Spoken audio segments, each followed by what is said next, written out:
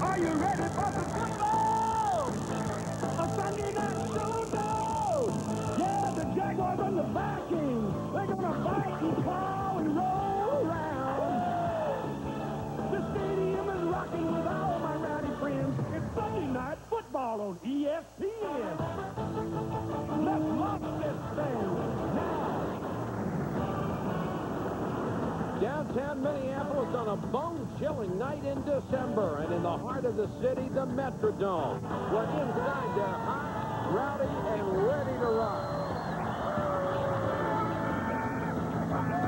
Hello, everybody. Mike Patrick along with Joe Theismann and Paul McGuire. It's great to have you with us. With Tennessee losing earlier today, Jacksonville has clinched its first ever division title, and now they can concentrate on getting a first-round bye, something that Mark Brunell and the other injured Jaguars could desperately use.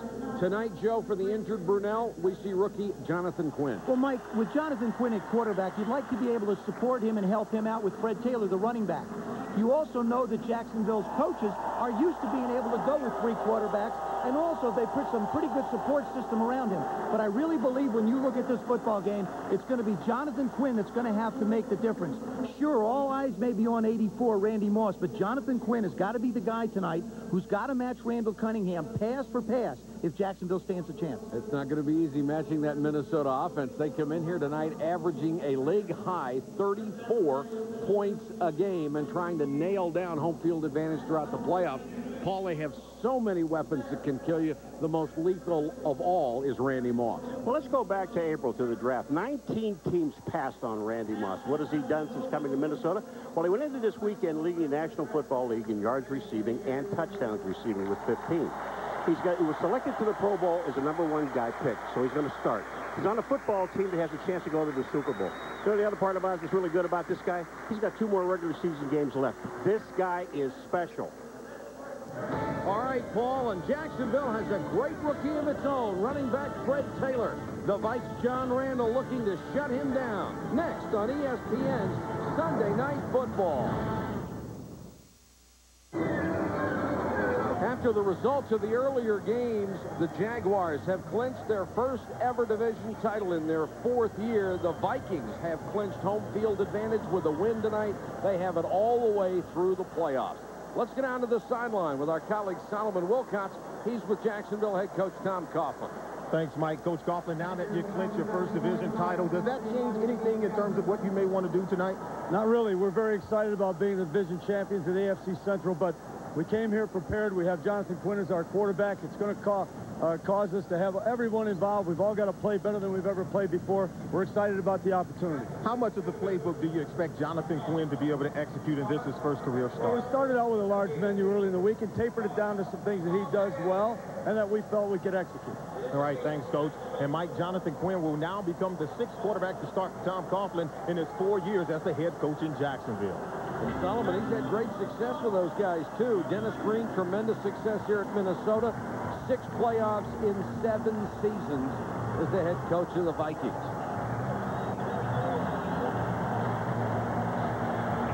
There's a reunion here tonight. Bud Grant, the legendary head coach of the Minnesota Vikings, and so many of his great players have come to honor trainer Fred Zambraletti, who had been with the team since the beginning. Carl Eller, the all-time leader in sacks, 130 from his defensive end spot. Alan Page, another just legendary defensive lineman with the Purple People Eaters.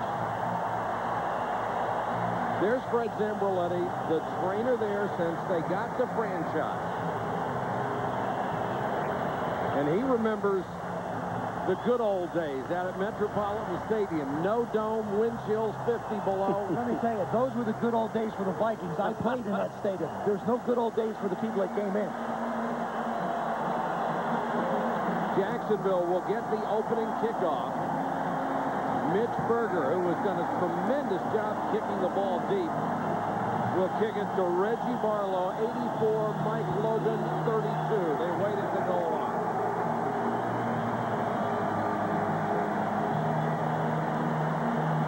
We're underway in Minnesota. Barlow, 6 yards deep, he'll keep it there. For the Jaguars on offense, rookie Jonathan Quinn gets his first start. In relief last week, he showed a big arm and poise. He has terrific weapons to use. 4.8 yards a carry, and the receiving tandem of Smith and McCardell. An excellent line with the all-world Baselli and another complete tackle, Searcy. DeMarco starts for the injured Tilsky up front. All-world? All-world. All-universe. Jonathan Quinn out of Middle Tennessee State.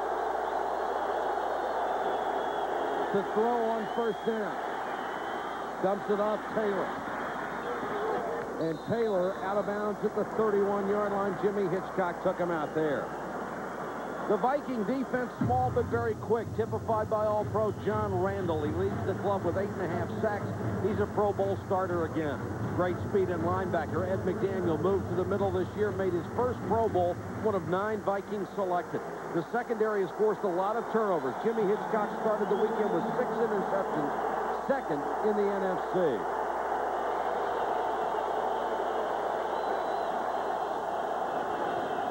Draw play. Taylor slips 2 tackles. Fred Taylor first down and more to midfield. Taylor replaced the injured James Stewart, and they may never get this kid out of the lineup. You know something, Joe? They got to get John Randall back inside and away from Baselli, because on the first 2 plays, this is what Baselli has done to John Randall. Watch this. Knocking him to the outside. He's really not even getting off the line of scrimmage. Well, what happens is you don't get a chance to get any penetration inside, and you allow the blocks to be made so that Taylor can find a hole. At midfield.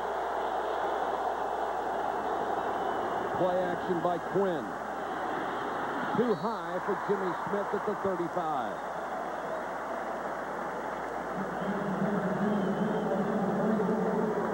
The only rookie in NFL history to make his first start against a team that was 10 games over 500. Want a little more pressure? There's Brunell. They expect he'll be back for the playoffs. He has a high ankle sprain, one of the fine quarterbacks in pro football. Taylor against the blitz, and they get him in the backfield. Jerry Ball, the first man to break through from the nose. What happens is Minnesota on defense, they want to try and get penetration. Jerry Ball, number 96, is their big guy. He's right on the nose. He's just going to fire through as they try to get the ball on the left side to Fred Taylor. He may be real big, but he is real quick in a very small area. 3rd and 13 for Quinn. Reggie Barlow in as an additional wide receiver. Quinn changing the play, and now he has to use a timeout. That's the rookie inexperience as the play clock was winding down. Timeout, no score in Minnesota. Nothing, and Paul, why did the Jaguars have to use that early timeout? Well, look at Tony Baselli. Not only is he calling the line play, look at this. He's telling the line what to do. He hears the audible. Now he tells Fred. Here, number 28. That's where you line up. So he's not only quarterback of the play and tackle. Traffic cop. Joe Theismann predicted yesterday the Jaguars would use 2 early timeouts because of the rookie's inexperience. Baselli helping out again.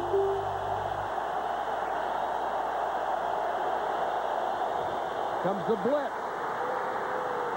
And Quinn goes down in the arms of Corey Fuller.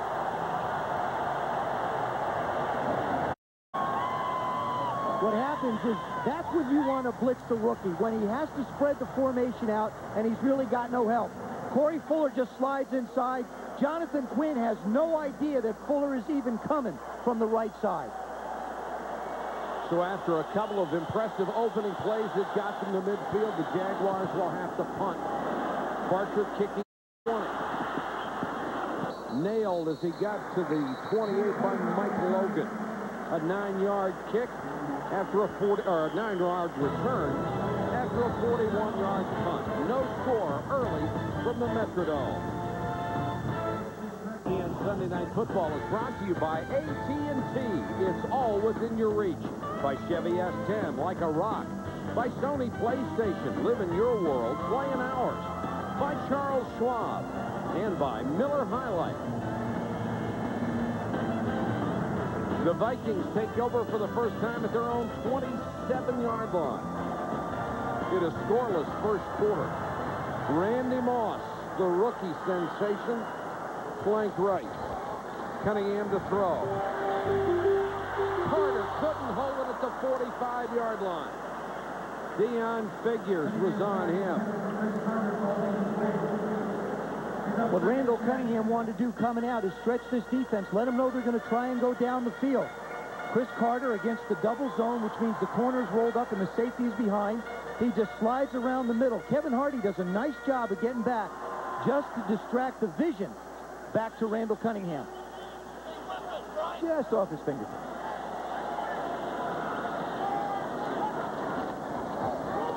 Robert Smith on the sweep. Takes it to the 30.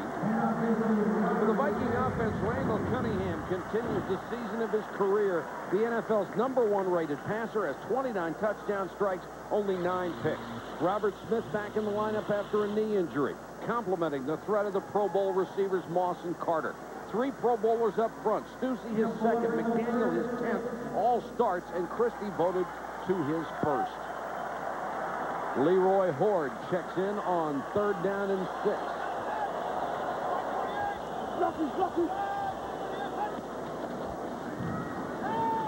Cunningham with good time, throws sideline, complete. First down, and he got it out to Matthew Hatchett, who came up big for him a week ago against Baltimore. 6 catches, 95 yards. We really saw Matthew Hatchett a couple weeks ago against Chicago just start to work himself into the lineup. Last week he gets the 6 catches, as you mentioned, Mike. Now Randall Cunningham feels very comfortable. Watch him go up for this ball. He extends himself, gets his legs cut out, still hangs on to it for the first down. Cunningham says he's probably worked more with Hatchett than any other of his wide receivers, and he wants to keep him in the game and keep his confidence up.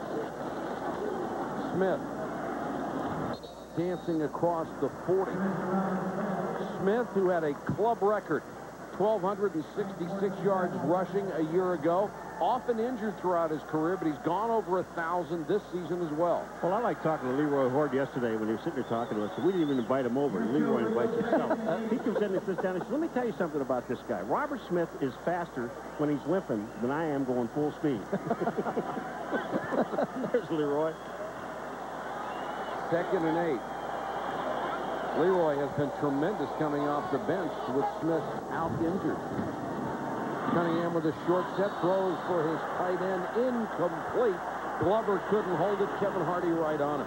Here's the Jaguars defense. Schmengi leads the down lineman in tackles, leads the club in sacks with 7. Talented linebackers, especially Poff, their major free agent acquisition, and Hardy, who was flourished after moving to the weak side. Injuries in the secondary against the team you can least afford to have them. Figures starts for Aaron Beasley, Davis for Donovan Darius. Kevin Hardy moved to the weak side where they can use his athleticism more. He's had a sensational year. Delayed blitz. Cunningham flush. Gets a block downfield and runs out of bounds at the 36. Cunningham gets a nice block from Carter downfield. He really does, Paul. But I'll tell you, just the decision for Randall Cunningham to take off and run creates problems for anybody that wants to try and defense this defense. You can cover people well like Jacksonville's did, but then what do you do with this? Now Randall, he says, okay, hey, Chris, let me just put the ball up. Instead of running out of bounds, now I'll run out of bounds and protect myself. He's running smarter, but he also makes the decision to run a little more later in the season to create some problems in the playoffs. Smith is the single setback. He gets it on the swing. Pushed out of bounds to 32 by Schmengi, who dropped back from his defensive end spot. Brian Billick, the offensive coordinator of the Minnesota Vikings, one of the many names that are mentioned with a lot of different teams with potential head coaching changes. He will not be here next year. No, I don't think so. I can guarantee you. Dick Geron, the defensive coordinator, who's really done a terrific job, a different type of a philosophy for the Jaguars. They play about 85% zone. They want to make you earn every yard, and that's what the Vikings are doing here. The Vikings have scored more on opening drives on touchdowns than anyone else in the NFL this year. Smith on the draw, taken down around the ankles, gets to the 30-yard line, and no more. Eddie Mason, 53, got him. Joe, look at this book that Duran's holding. It looks like a wine menu. And everybody has these big cards. He's got a little book. That means two things. There's not a lot there. He's got very good eyes. I tend to think he's got...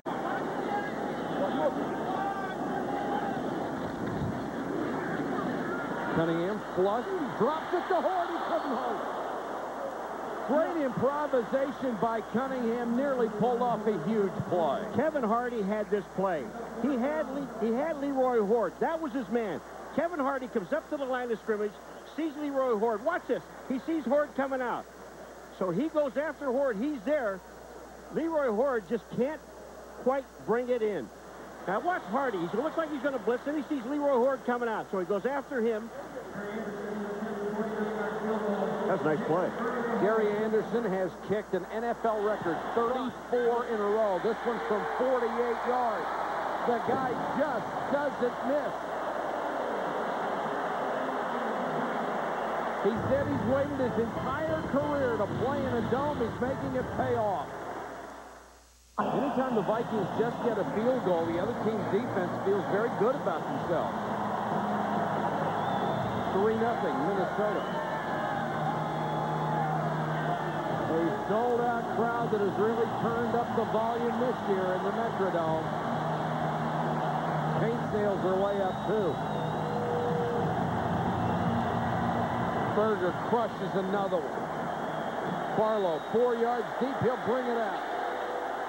Reggie Barlow stops short of the 20. ESPN Sunday Night Football continues next week with one of the NFL's great rivalries. The Washington Redskins head to Big D to take on Troy Aikman and the Dallas Cowboys. Join Joe Theismann, Paul McGuire, and me right after primetime at 8:15 Eastern. ESPN and ABC, your exclusive networks for primetime NFL football. Jacksonville takes over just shy of its own 20. Quinn. Deep down the sideline, incomplete, intended for Smith. Covered beautifully by Jimmy Hitchcock. Michael, I like the fact that Chris Palmer, the offensive coordinator, is willing to take shots with Jonathan Quinn. His strongest asset probably is his arm and his ability to get the ball down the field. So Chris has decided he's going to try and do it. Here he is against Jimmy Hitchcock. Jimmy Smith, the fastest of their receivers, and this is what Jimmy Hitchcock told us yesterday. He said if they're going to go deep, they're probably going to try and do it with Jimmy Smith. And this is the area where the Vikings can be vulnerable. Their pass defense ranked 24th in the NFL. Fake the end around, throw the screen back the other way, and the Vikings weren't fooled by any of it. Dwayne Rudd, number 57, was ready to eat this thing up. He and Ed McDaniel, who was going to the Pro Bowl, both of these guys were there, and they read the screen. There was no chance. If this thing would have been completed, it would have been for a loss. Fred Taylor, 28, watch this. He blocks. Now, Rudd's just staying with him, number 57. He is right there. That is tremendous defense. I'll tell you what. By the second quarter, you'll see Jonathan Quinn, if he's still alive, completing more passes because I think he'll be settled down. Right now, everything is just sailing on him. They have thrown 5 of the last 6 plays. Quinn flush. Oh, tries to get the first down. He is right at the sticks, just across the ESPN Gold 1st and 10 line. Oh, Orlando Thomas. You see what I meant about being alive? Yeah. Tony Baselli. Now, you know, this guy is all world. Watch this. John Randall, he gets help, though. But they push John Randall to the outside. And here's your guy. Jonathan Quinn takes off, does a good job right now. He says, I think I want to slide. I think you got to work on your slides just a little bit. He's 6'5", 245. Taylor, Stursey pulling. They'll get a yard and no more.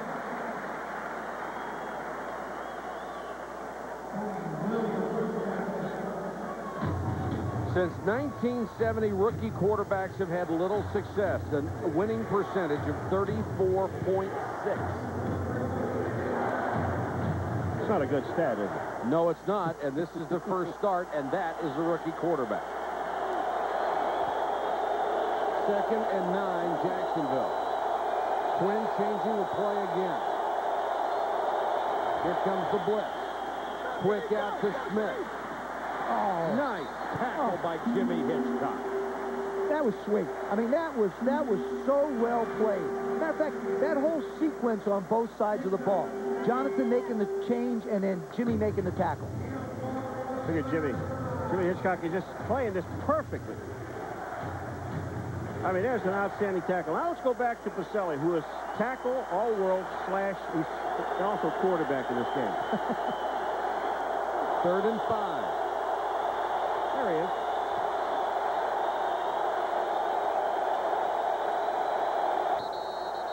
And they didn't get it off in time. You know, we were on a break. You were talking about 3rd and long situations for Jacksonville. Yeah, they're going to have a 3rd and 10 again. Prior to the snap, number 62, offense. Still 3rd down. They called Ben Coleman, the left guard, for moving. What it is it's the fan noise is creating a problem of communication between the quarterback and the line. That's why Tony Pacelli is trying to direct the flow of the line. In other words, slide to your right, he's saying. Slide to your right. Chris Palmer's being challenged with trying to get the plays in a little quicker so that they can make the audible changes.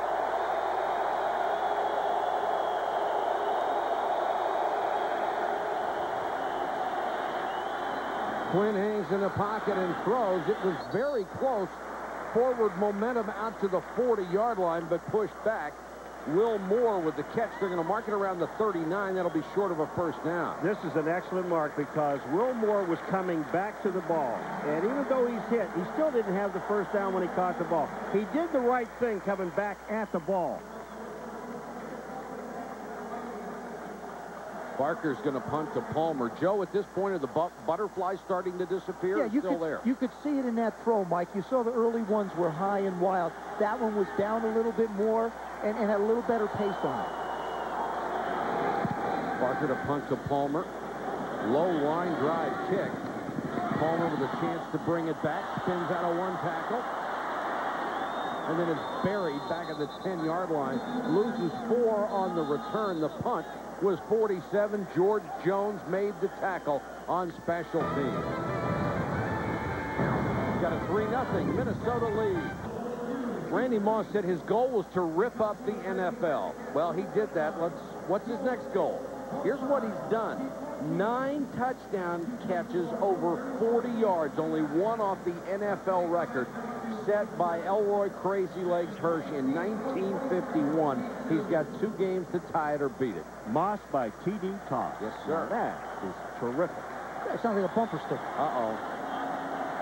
Boy, is that one off the mark. Who are the 3 wise guys? I know one of them. Play action, they throw it underneath for a couple to Charles Evans. That's a little bit of the problems and the dimensions of this offense. You've got Randy Moss, who can stretch it vertically, as we showed with his touchdown receptions. But then you have Randall Cunningham, who feels so comfortable that if he doesn't see what he likes down the field, he dumps it off and still winds up with an 8-7-yard gain. Moss goes wide right. Smith is back in at running back for the Vikings. Smith will get the carry. Robert Smith with that great burst up to the 25 for a 1st down. You know, I really like this play. It's like a quick draw. And you've got to have a good fullback in the game, and you also have a great running back. Yeah, but it all starts with the Pro Bowler right in the middle, Jeff Preston. He's right there. He's going to make the block right here and allow Robert to fire up inside. Number 62 does a good job on Yurkovich. Just stands him up, allows Robert to get into the secondary and pick up the necessary yards for the 1st and 10.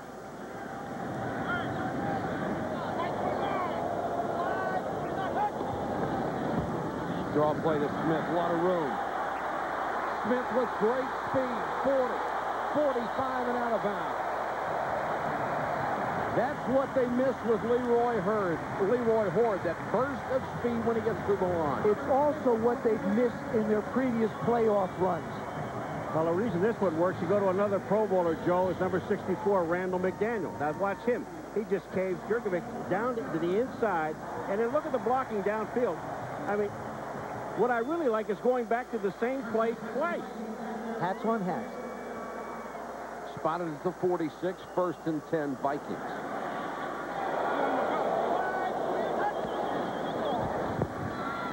Cunningham throws on the run. Carter diving for what he can get to the Jacksonville 46. Kevin Hardy made the tackle. Hey, Mike, I'll tell you, here's a situation with Randy Moss. What the Jaguars want to do is they want to have somebody over the top. They want to bump him. He's out. Randy Moss is outside. Watch this. You're going to see him get bumped, but look what it does to Chris Carter. Because they're so concerned with getting a hand on Randy Moss, it leaves Chris Carter out there for an easy 6-7 yard completion. That's just one of the problems that he presents a defense. 2nd and 2 for Minnesota in Jacksonville territory. Here comes the blitz, and they got him back at the 45-yard line. Kevin Hardy came clean. Randall Cunningham just disappeared. Kevin Hardy, number 51, he faked the blitz in the last series. This time he's coming. Look at this, absolutely clean. Randall Cunningham was trying to fake and go to Moss on the outside and never had a chance. Terrific call by Dick Geron. Just enough pressure. One of the things he wanted to do tonight was to take Randall Cunningham out of his rhythm and pick and choose his spots to bring pressure. 4 wide receivers set on 3rd and 9, and now Cunningham will use the timeout as the play clock was winding down. The Vikings still lead 3-0 first quarter. Shots provided by the Southwest Airlines Aerial Cam high above the Metrodome for ESPN Sunday Night Football. We are in Minnesota, where the 13-1 Vikings are leading the 10-4 Jaguars. The Muppets are with us. 3rd and 9. Movement up front.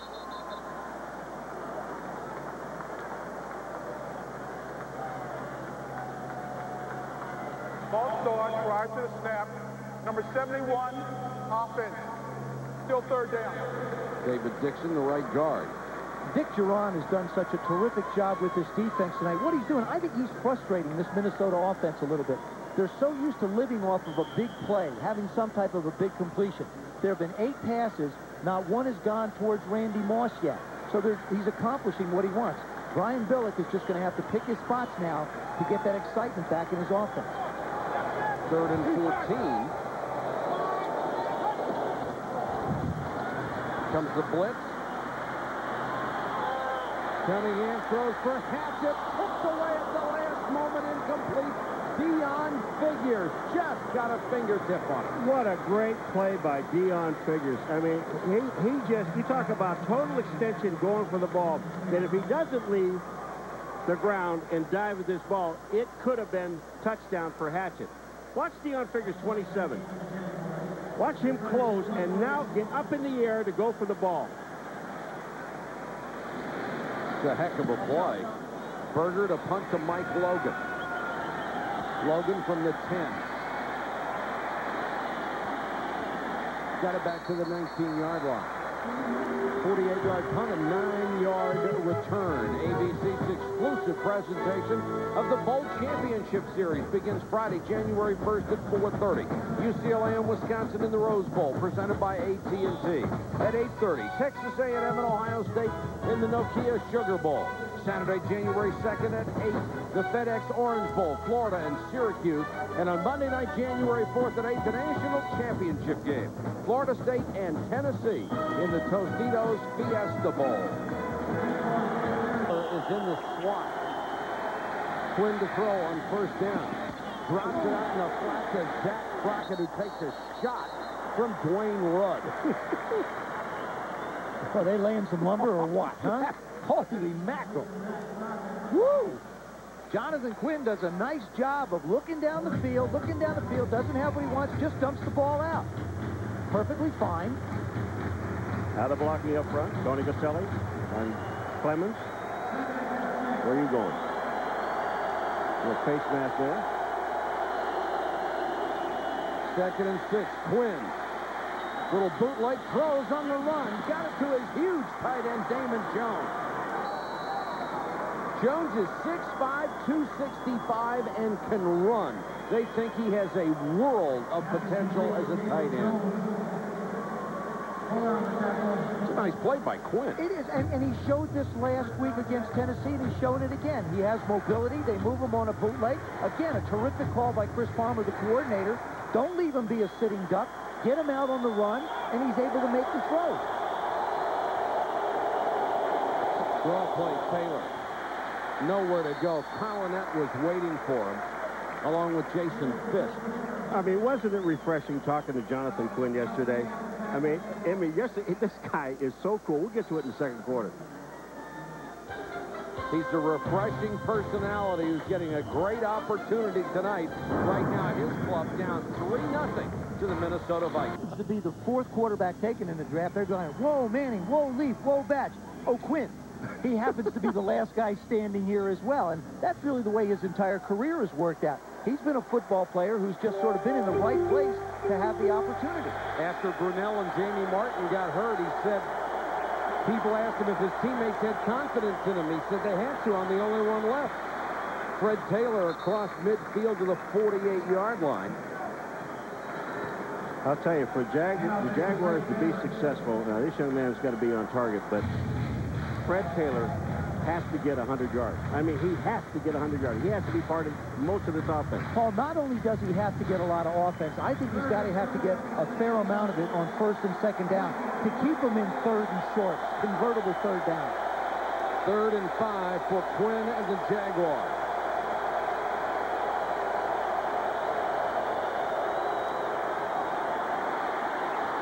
Knocked loose by Randall, picked up by Baselli.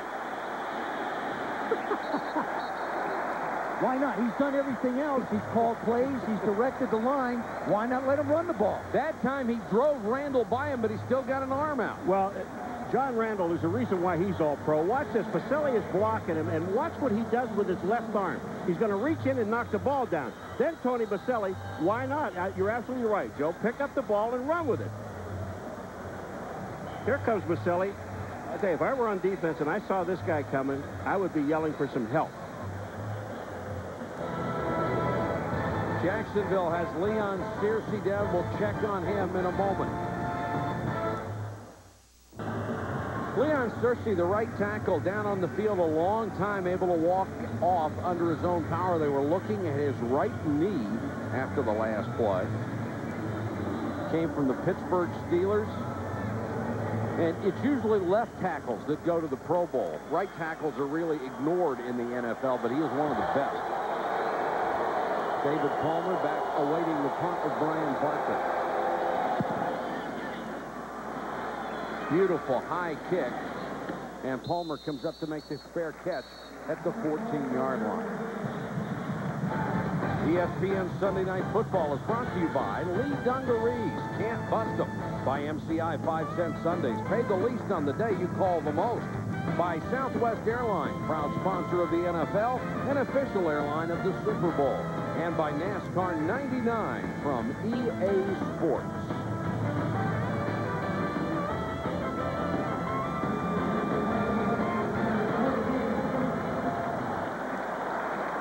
The Vikings take over at their 14.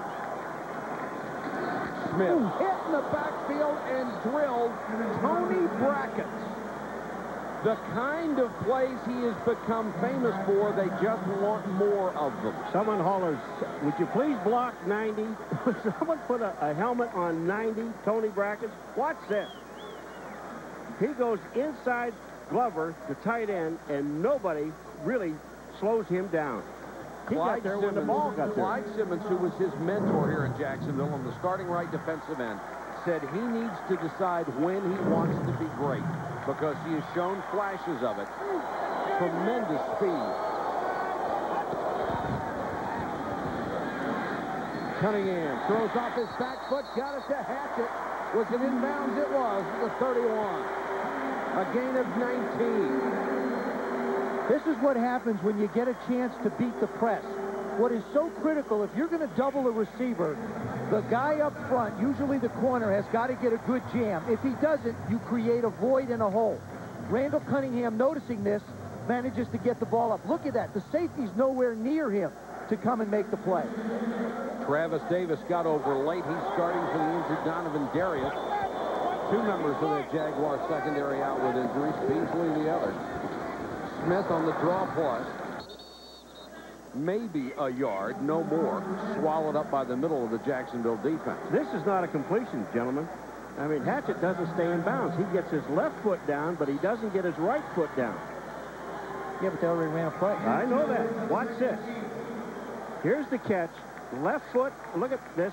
Now, when he has control. It's a catch. No, it's a catch. He got the first one down. The left one, and then the right one, and then the left one out of bounds. That was a catch, right? It was close, though. I know.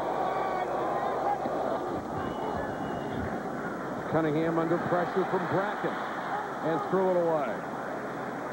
Did you say when Brackens is ready? Yes. Brackens is ready. Guy who's 6'4", 260 out of the University of Texas. He's been hampered by a high ankle sprain most of 2 years. You just can't block him. Andrew Glover is trying to block him and really get in his way. Defensively, what the Jaguars are doing is they're creating a mismatch, and they're forcing Todd Stussy to take the inside rusher and leaving Andrew Glover or nobody one-on-one with Tony Brackens. Stussy's on the sidelines right now, which means with the injury to Corey Stringer, they have lost both of their starting tackles for this game. Cunningham, short set, throws over the middle. That'll be short of a first down out to the 40-yard line. A gain of 7 to Carter, but not enough. Mike Logan was there on coverage. I tell you, there's a reason they're short on this one. Ronaldo Wynn is in there. This defensive line putting an awful lot of penetration on the offensive line. And again, the Vikings are without their 2 starting tackles.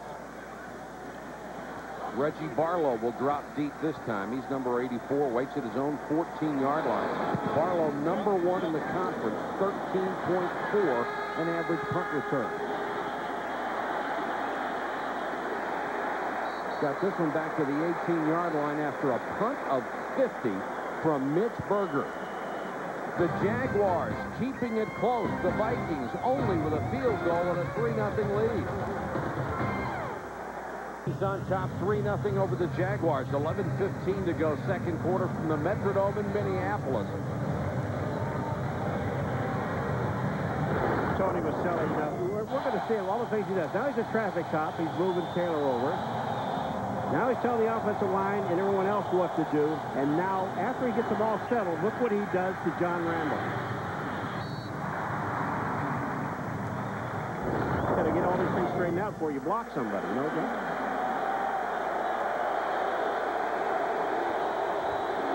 Keep it on the ground to Fred Taylor across the 20 to the 21. I'd have to say that Jacksonville is executing their game plan offensive and defensively to the T. They're running the football just enough to be able to keep the pressure off of Jonathan Quinn. And of course, Tony Vaselli is the place you want to go. Randall's outside. Now they double on him with Coleman. Fred Taylor shows a nice bit of patience, and then he presses the hole.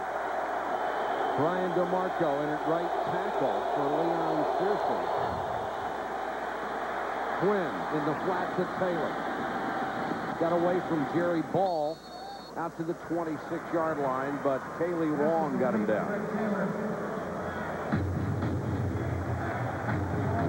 Brian DeMarco got hurt on that play because Vaselli throws John Randall into him.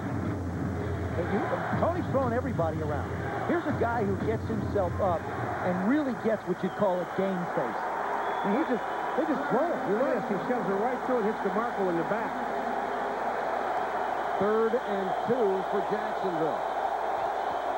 Draw play to Taylor. Nothing doing. Purple shirts galore in the Jacksonville backfield. Derek Alexander with the stop. We talked about the job Dick Duran is doing defensively. Coach Fazio, the defensive coordinator of the Vikings, is picking and choosing when he wants to go after Jonathan Quinn as well. That time he brought a blitz, alerted the linebackers, be careful for the run. They stopped it. Barker, who was a Pro Bowler a year ago, will punt to David Palmer. Just got it out of there. Palmer on the run at the 42. slung down at the 49, a 36-yard punt. Mike Logan again down on special teams for Jacksonville. And the Vikings nearly got to this punt. Still 3-0. That's Corey Stringer, the 350-pound right tackle, out for this game with a groin and an ankle injury. Todd Stussy, his counterpart on the left side, was out earlier with an ankle sprain. He's back in there now. First and 10, Minnesota from its own 49. Cunningham with a quick throw. The tight end wasn't looking, and it hit Kevin Hardy. Incomplete, intended for Glover. Actually, Mike, I think that might have hit Andrew Glover right in the back. You know, normally you talk about hitting a guy between the 8 and the 2, but you'd usually like to not have his name on the jersey when you do it. Randall's going to get the ball off. He checks it, doesn't ever turn around, and the ball winds up. No, it hit him in the head. Didn't hit him in the back. Randy Moss has not caught a pass. That's an upset in itself. The Viking offense only 106 yards in total offense so far. They average nearly 400 a game. Here comes the blitz. Cunningham still has time. Dropped by Moss. There is something you really don't see with this young man. He's got such great hands and great concentration. And that ball hits him. You talk about the numbers, Joe? 8-4. Look at this guy. This ball hits him right, unless it gets to his chest. What happens is he also turns his head away. Watch this. He's thinking about running. He's not looking at the ball. He's thinking about making the move on Deion Figures, not concentrating on the catch. Very seldom will you ever see a ball get to his body. Leroy Horde comes in on 3rd and 10. Here comes the blitz.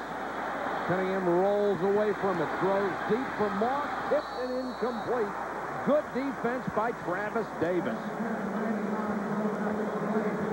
Jacksonville has done a tremendous job covering in the secondary. Well, they blitzed the corner, Dave Thomas, number 41. And as long as Randy Moss is outside, they can roll the corners to him. Their Figures comes up, just barely gets a piece of him, but because Randall Cunningham has to scramble, it allows Davis to come over and make a play on the ball. It's a good job by this Jacksonville defense. They put Mike Logan back this time for the punt. He has sure hands. Not the return guy that Barlow is, but pretty good anyway. They'll let it go, and it's into the end zone. There's a marker down on the play. 51-yard punt, but only a net of 31 will check the penalty.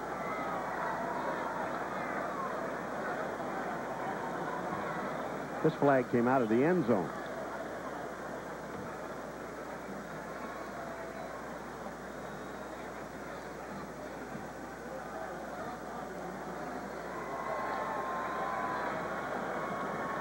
Johnny Greer is our referee tonight. Usually when the official that far away throws it, it's on one of the gunners coming down here. Holding number 41 during the kick will penalize from the 20-yard line, first down and 10 at the 10. Dave Thomas, the corner, called for a hold. Going back to block for the punt. Jacksonville has the ball when we come back. Overhead shots provided by the Southwest Airlines Aerial Cam, high above the Metrodome for ESPN Sunday Night Football. 3-0 Minnesota Vikings with 9 minutes to go in the first half.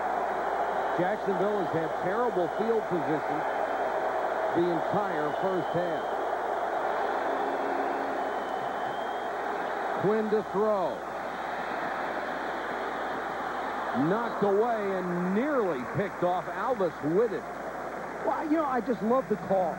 There's so much of the field that has to be defense, and you cut your fastest guy loose and let him try and run on down the field. I like the way Chris Palmer is calling this thing. He's not backing off one bit at all. Quinn goes back, good 5-step drop. He's got a gun for an arm. He lays it out in a good place. McDonald just can't quite make a play on it. Alvis Whitted was an ACC sprint champion. A guy who's had to learn how to catch the football. He didn't have much of a shot at that one. Ball on the blitz. It's a screen to Taylor. Goes outside his blockers and taken down at the 15. Monday Night Countdown tomorrow night at 6:30 p.m. Eastern. Join Mike Tirico, Tom Jackson, and Sterling Sharp for the latest word around the league. Then at 8 on ABC, it's Monday Night Football. Terrell Davis and the 13-1 Broncos battle Dan Marino and the Dolphins. ESPN and ABC, your exclusive network for prime-time NFL football. The Viking fans on their feet. 3rd and 5, Jacksonville.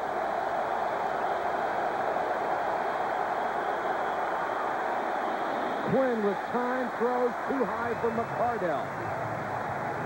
I'll tell you, Keenan McCardell was open coming in. I mean, if that ball's low enough, it's a first down. But it's so hard to step into a throw when you got Dwayne Clemens hanging around your waist. Jonathan Quinn tries to get this thing out to Keenan, but he's got Clemens just wrapped around his waist and couldn't step into it. Jacksonville with 5 possessions and now 5 punts. Barker to kick to Palmer. And the Vikings should enjoy good field position again. Another low driving kick. Palmer all the way back to the 32. And takes it back to the 43 before he's brought down. There's a marker down on the play all the way back at the 20-yard line.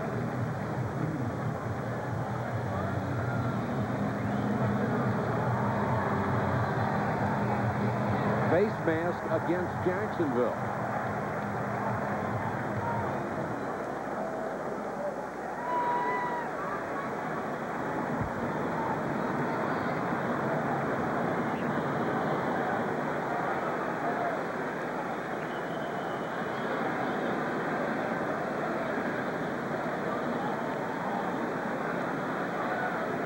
Johnny Greer trying to find out if they want to punt it again. I'll tell you what, I like the way Johnny Greer runs a game. Define official. Personal foul, face mask. Number 21 of the kicking team will penalize from the line of scrimmage and re-kick. Aaron Beasley is called for the penalty. They could either take it at their own 43-yard line or force him to go back to the 7 and kick it again. Well, you got David Palmer back there, and that was a pretty good kick.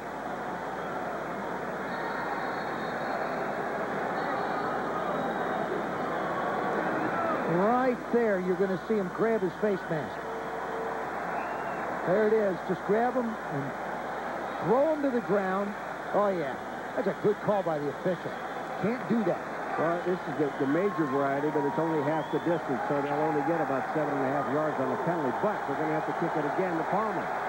And Palmer just shy of the 50-yard line this time.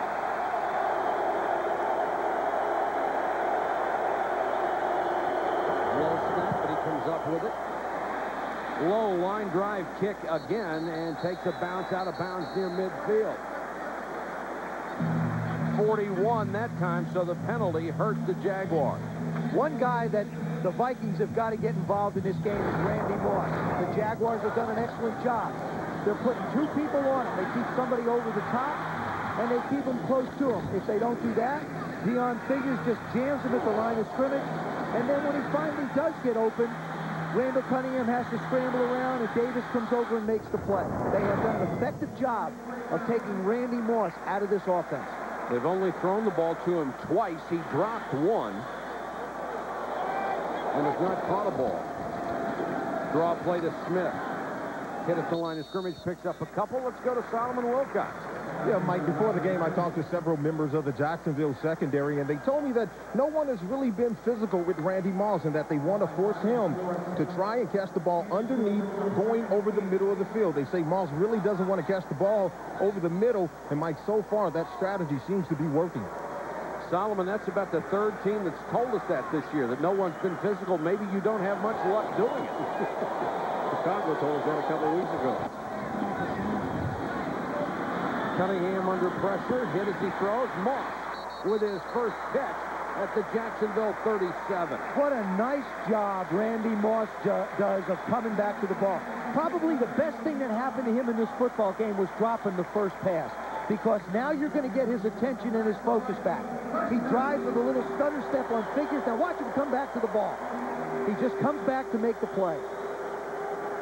Tough to go one-on-one with him.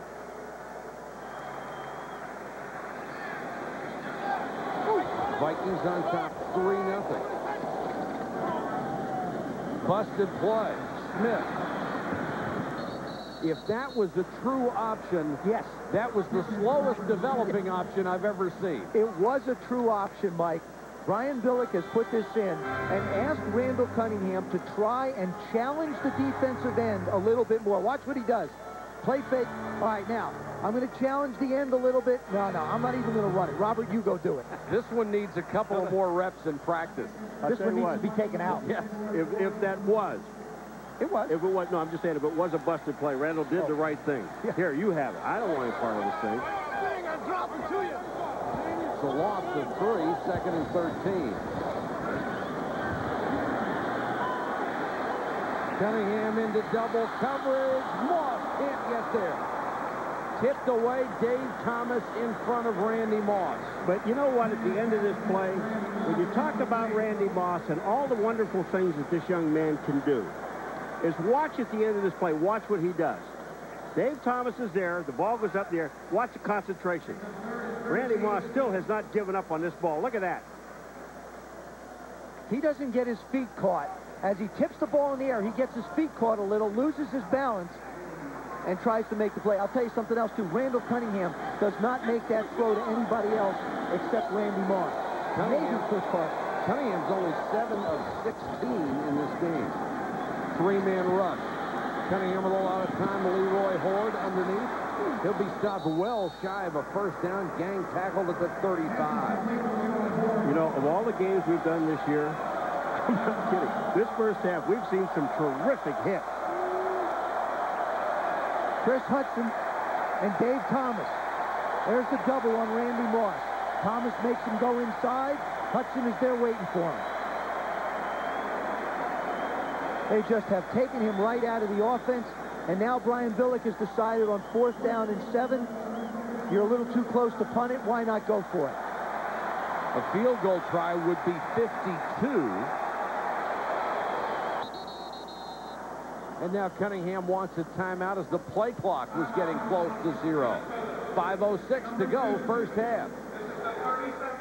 You're transmitting. Get rid of your... Minnesota hanging on to a 3-0 lead over Jacksonville in front of the sellout crowd here at the Metrodome. And now they have decided better of going for it on 4th and 8. Gary Anderson, who has already hit from 48 yards to extend his NFL record to 35 consecutive field goals, will try this one from 53. He hasn't had many cheapies in this string. Line drive, got it. Holy cow, what a season he has had.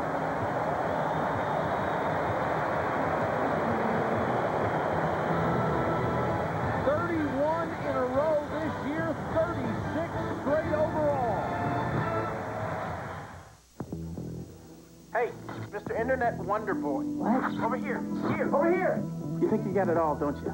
Well, But there's a tiny little voice inside saying there's got to be something new, something that makes you want to stand. 3-yarder, and he crushed this thing. It didn't get very high, but it got high enough, and it went about 60 yards.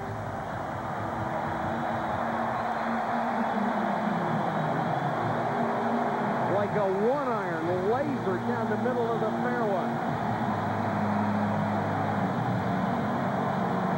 Gary Zahn, the special teams coach, just loved it on the sideline. How far will they let him go next time? 48 and 53 so far.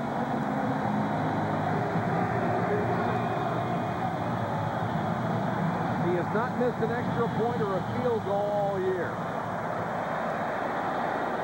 Logan, 3 yards deep, they'll keep it there. What a weapon both of these kickers are, Berger and Anderson. Look at this. 31 in a row this year, 53 straight extra points. Well, you know the thing about it, though, when you watch him kick, there's never any question about it. It's right down the middle of the goalpost. Well, the other thing is he talked about how wonderful it is to kick in a controlled environment like this, but you got to remember, last week against Baltimore, he kicked 6 of them and set the record last week in some horrible conditions. And I don't care where you're kicking a 53-yarder from. Quinn to Smith. Eaten up at the 27-yard line as soon as he touched it by Hitchcock. Let me say one other thing about Anderson and kickers in general. When you have an excellent field goal kicker like this guy on any football team, you find the money to pay him to keep him.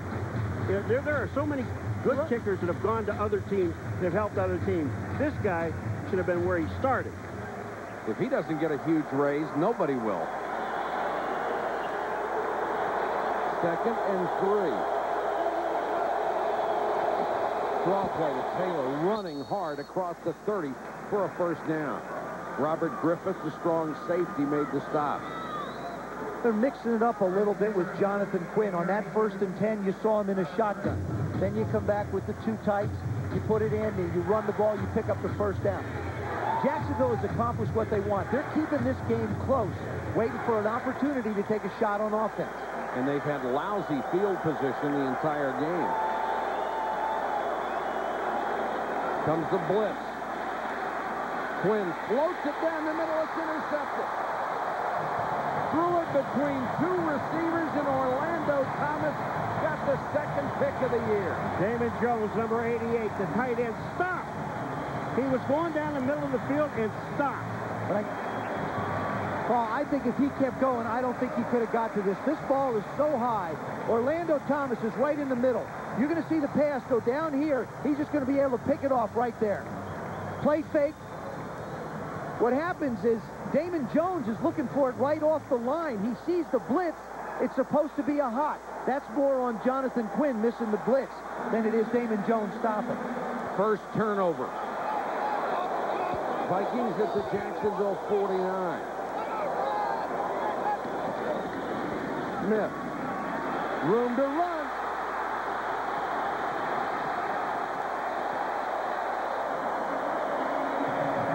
Robert Smith, 22 yards. Boy, does he wait for his blocks. Stussy and McDaniel, the guys on the left-hand side. Robert Smith, watch when the hole opens up. He knows when to make the move. Watch the left-hand side. They're pulling out to the outside. Christie is the center. He gets a block, and look at this. That hole is wide. And Randy Moss, we talk about what he can do as a receiver catching the ball, but here he is out front blocking. That's how you get big games. You get your receivers involved in the running game. The pair of 22-yard runs tonight for Robert Smith. Smith again. Got a great block from Moss, then tripped over the 20-yard line and goes down. Moss and Hardy are still on the ground. Moss threw a wicked block. Randy Moss earning his stripes as a blocker tonight. First he went after Dave Thomas. Okay, he's a defensive back. Now he steps it up a notch. There goes Randy. All right, I'm going to, Dion's there. Wham, Kevin hits him right in the head. You know, you look at this here, you see Christie, the center, he gets out. He really has no one to block because everybody else is down. Randy Moss takes 2 people on the play. From this angle, it looked like a better block than it was. He used his head. That's not the best weapon. And we've got a timeout called by Jacksonville with 2:21 to go first half. The Vikings driving. 21 to go in the half. Vikings up by 2 field goals. Well, the reason the Vikings called a timeout, they only had 10 guys on the football field. Calvin Pritchett, Ron is right there, but Calvin Pritchett didn't come out on the field, number 94. So Jacksonville calls the timeout. Did I say Minnesota? That's okay. Well, Jacksonville. You're allowed one. It's hard to play with 10, you know what I mean? On the other side. Smith on the delay. Helicopters inside the 15. You might say to yourself, now, why does a Robert Smith cut it up inside and do that? Why doesn't he try and go outside? Because he's a smart football player. He knows he only needs 3 yards for a 1st and 10. And we have reached the 2-minute warning in Minnesota. 6-0 Vikes. Coming up on the Mercedes-Benz halftime report, Chris Berman with the fastest 3 minutes in television. Congratulations to the Falcons as they win the NFC West, and we'll run down the NFL playoff picture. And also Dan Reeves, so we all send our best out to you, and speedy recovery. Red McCombs and Ahmad Rashad. Upstairs watching this one. A lot of the former Viking greats back to honor longtime trainer Fred Zambreletti.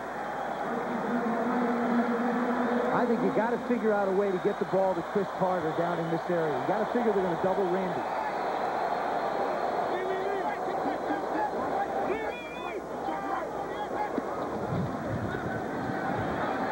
Cunningham with the fade. Carter can't get it. He had Dave Thomas by a step. Jacksonville's done a nice job of getting up on the receiver, backing off, getting up, backing off. Chris Carter does get the outside shoulder. Randall has what he wants. He has press coverage. He has one-on-one. Dave Thomas, the bigger and stronger of the corners, this one just goes through his hands. Watch this. Just through his outstretched hands. He's made so many of those catches, you almost expect him. It's a great throw. It was a great throw. 2nd and 10. Carter, the man in motion. The blitz, they pick it up. Cunningham over the middle. Touchdown, Andrew Glover.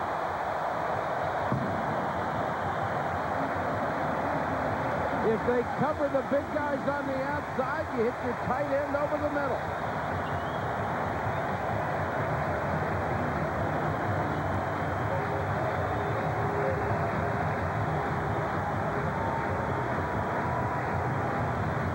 And they are going to go for the two-point conversion. These guys like points. Well, you know, they have their eye on a record, which I hope they don't get to. Because it's yours. That's right. 541 points is what they're shooting for. Have to average 61. Excuse me, 31 per game. And they'll whistle this one dead.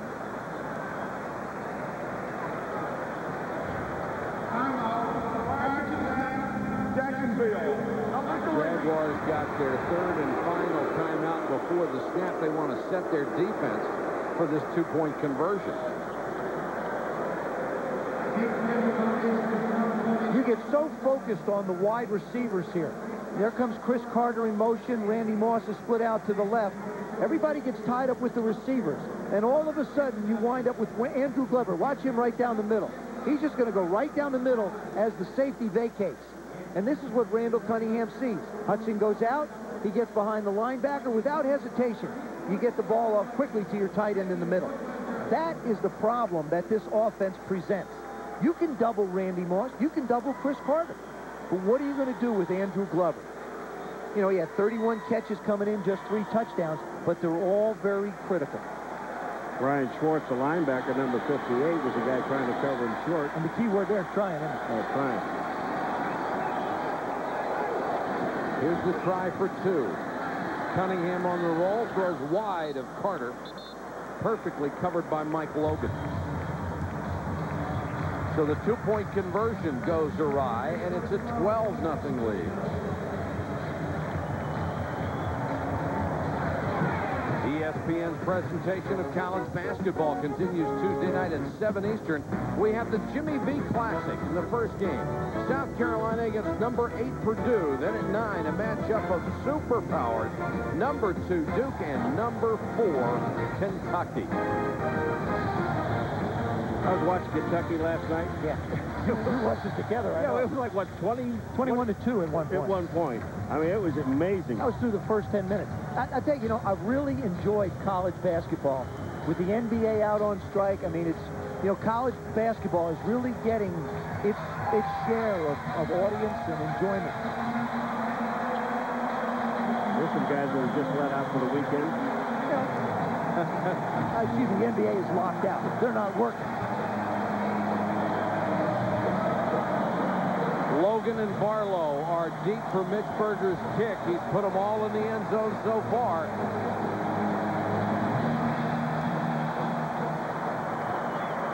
Another bomb. And Jacksonville has been unable to start outside its own 20-yard line tonight. 7 drives. That's the best shape they've started in. Like, one of the things that concerned me with the last timeout that Jacksonville took, they took that timeout after a touchdown had been scored to try and set up for the two-point conversion. I would have thought with 1 minute and 50-some seconds to go in the half, Tom Coughlin would have liked to have held on to one of his timeouts to try and mount some type of a scoring opportunity and stop the clock. Of course, Quinn had to use the one very early because of a mix-up on changing the play at the line. Taylor on the draw. And the Vikings swarm him after a gain of 1. You know, Mike, you talk about Mitch Berger kicking the ball in the end zone every time he kicks off. If you have an extra man that you want to take to the Pro Bowl, take him just to kick off. I know the entire NFC would love to have him. Well, he's also Gary's holder. Yeah. So he could go anywhere. Yeah. I mean, Gary should take him. Gary Anderson should take Mitch Berger. Yeah, but he's not going to dress, though. He can go. Well, if Gary pays for it, I'm sure he doesn't care if he dresses. I mean, you know, what a valuable man that you have that can kick the ball in the end zone. We have an injury inside of 2 minutes. By rule, that's a charge timeout, Minnesota, number 3. Dwayne Rudd was the injured player.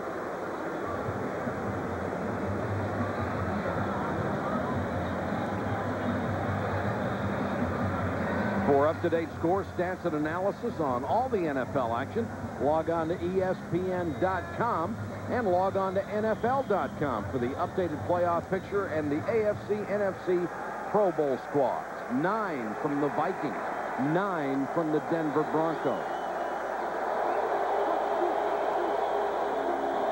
Another draw play to Taylor. Now you've got some room to operate out at the 34. Let's see if they try to do something a little more fancy. Well, the thing is you've got room to operate, but also you've got no timeouts to stop the clock. So you're really looking at, with the clock running and not getting out of bounds, maybe only 4 or 5 plays. 4-man rush. Quinn with the out. He's got 10 yards to Smith and out of bounds. On that last play, they ran that draw. They pulled Baselli and ran him up into the hole. And I'm going to tell you, he just opened that thing wide. It's unbelievable watching this guy block. Baselli is just a magnificent athlete. They said when he came out of USC, he was ready to play in the NFL. They credit the coaches there with doing a tremendous job for him. Keenan McCardell has been shut down in this game. Taylor on a draw. Tripped up by Alexander. Baselli again out in front of him. Clock running under a minute. Mike Hollis warming up on the sideline. If I'm a smart running back, I just grab onto the belt of Baselli and just follow him wherever it goes. Hollis with a great leg. He's kicked a 59-yarder in a preseason game.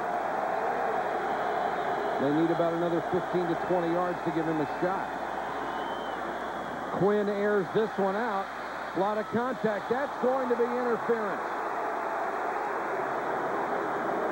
The call on Ramos McDonald as he appeared to cut off Jimmy Smith. Well, he really does cut him off. Jimmy Smith is just running by him, and instead of turning and trying to run and make a play on the ball, he just cuts him off. Pass interference, 34, defense, first down. And that's a point of emphasis this year for the officials. The defensive backs not be allowed to cut off receivers. You see his angle? He goes right in front of it and doesn't look back. If he slides himself over in front of him as he looks back, be a good defensive play. That's a 38-yard penalty. Jacksonville with no timeouts, remember. Quinn to run. Slides at the 8. Took a shoulder from Griffith and Ed McDaniel. Now Jonathan Quinn will just down the ball here. Did you see what Baselli did on that play when Quinn ran with the ball? He caved in the defensive line. I'm not talking about one guy.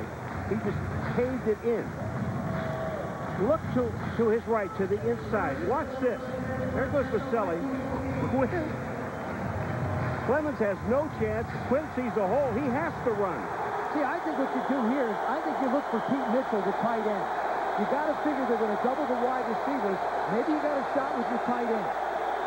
3rd and 4. flag is down. Quinn throws incomplete. 12 seconds to go in the half. Dwayne Rudd was putting the pressure on Quinn. Baselli indicating it's against the Vikings. Hands to the face. And with 12 seconds, you can still throw 2 more balls in the end zone. But the end zone's the key. You've got to throw it in there or the sideline. Exactly. Illegal hands to the face. Number 93, defense. First down. John Randall. There's John Randall right in the middle. You see that big right hand up on the face mask.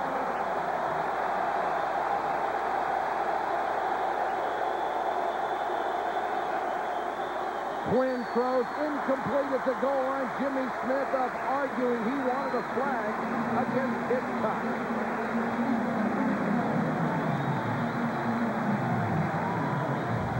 We're going to let you see it up close and personal. There's Hitchcock. Now, Oh, yeah. I can understand why Jimmy Smith is mad, because that time Hitchcock wrapped him up, and this should have been pass interference. The critical thing here is Jonathan Quinn cannot afford to take a sack. He's got to get rid of the football to save some time on the clock. Vikings got a break on the last play. And he does just what you said he couldn't do. Can't do it. He had to get the ball out. He had to. Now do they have enough time to spike it?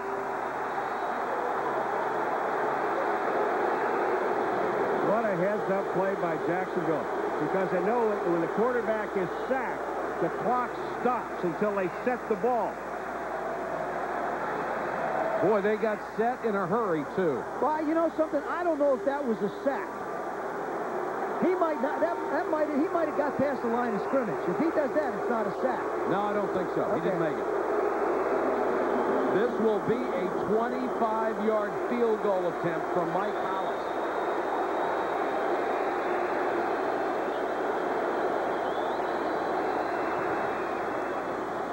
Just sneaked it inside the left upright, and Jacksonville gets on the board as time expires. That's the end of the first half with the score, the Vikings 12, the Jaguars 3. Let's join Chris Berman for the Mercedes-Benz halftime report. Randall Cunningham to Andrew Glover. That's the lone touchdown in the game. They were at 12-3 at the half. Back to the Angeles in a moment. 48 yards to help the Vikings take a 12-3 lead. Back with the second half in a moment. It's the Oath.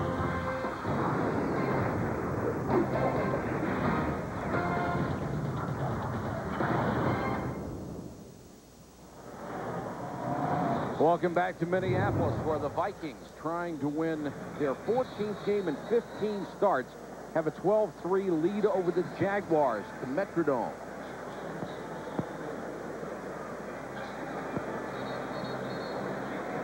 I thought the Jaguars did a darn good job in the first half on Randy Moss. They managed to keep the ball away from him all but 4 times. And although he did manage to have a little bit of an impact. Here's the first one. Doesn't concentrate on it. Gets away. Randall Cunningham scrambling around. Davis knocks this one away from him. Does a nice job of coming back and making this reception. And the throw in the end zone towards the end of the half, he tries to make a play on, but just can't quite get it. Moss only thrown to 4 times. Had a drop. Caught 1 for 10 yards. That is a win for the Jaguars. He is the spark plug of this offense. He said that, coaches have said this is the guy that makes this thing go. They've got to get him more involved somehow in the second half. Dick Geron's defense have done a terrific job on the entire Minnesota offense. Mike Hollis will kick off as the Vikings will get the ball to start the second half. Low line drive kick taken by Tate on the bounce. Tate crosses the 30 to the 31-yard line. Kevin Devine made the tackle. take a look at the first half numbers. Only one turnover in the ball game, a Jacksonville fumble. Excuse me, they recovered that, then threw an interception. Neither team putting up much in the way of numbers. Total yards, 127 to 168. And the time of possession also very close.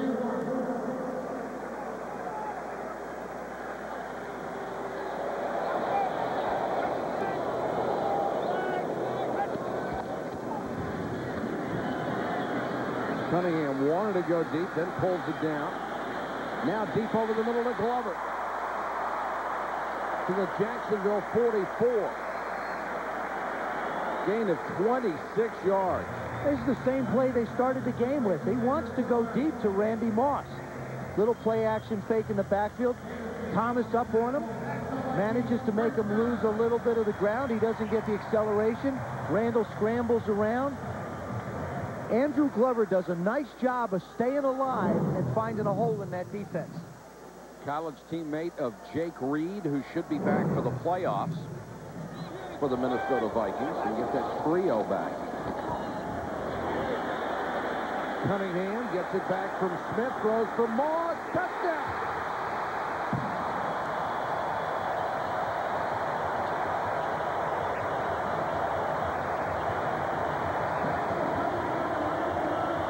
The safety, Travis Davis, was on him and didn't have a chance. You know why the Jaguars didn't have a chance? Because they stopped in the secondary. It's a run up the middle. Now there's no chance whatsoever. The acceleration he has is incredible. Now watch him go after the ball. I mean, Randall Cunningham cannot out-throw him. Dick Geron told me earlier today, he said, you know, I try and tell our safeties to play deep, but how do you know how deep enough is with Randy Moss? Well, they found out. They're not there yet. Where he is right now may be deep enough in the stands. That is the 10th touchdown catch for Randy Moss of more than 40 yards. He has just tied the legendary Elroy Hirsch, who set it in 1951. You know, I really like talking to Randall Cunningham, and we asked him the last time we were here, can you overthrow him? And he just smiled and said, no. Well, it was funny. Randy was sitting with them. And Randy, just I saw Randall throw the ball 80 yards in the quarterback competition. And Randy looked at him and he said, you can? When are you going to do that? Anderson for the point after. Still perfect on the year. Cunningham to Smith. Back to Cunningham to Moss. A 44-yard touchdown strike. Vikings extend their lead. Cunningham just broke a career high, his 31st touchdown pass of the year. Randy Moss caught his 16th and is now 10 touchdown catches of 40 yards or better, tying an NFL record. He will tie and break an awful lot more. Berger crushes another one. Barlow will bring it out from 9 yards deep. There's a flag down as Barlow returned it 49 yards.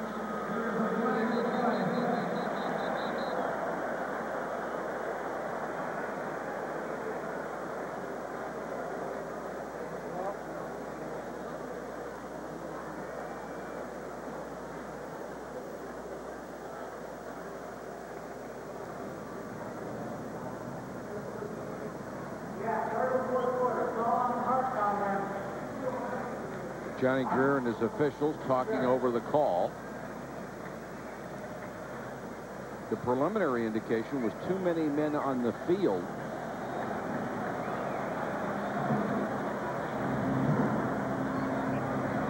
And it's going to go against the Vikings.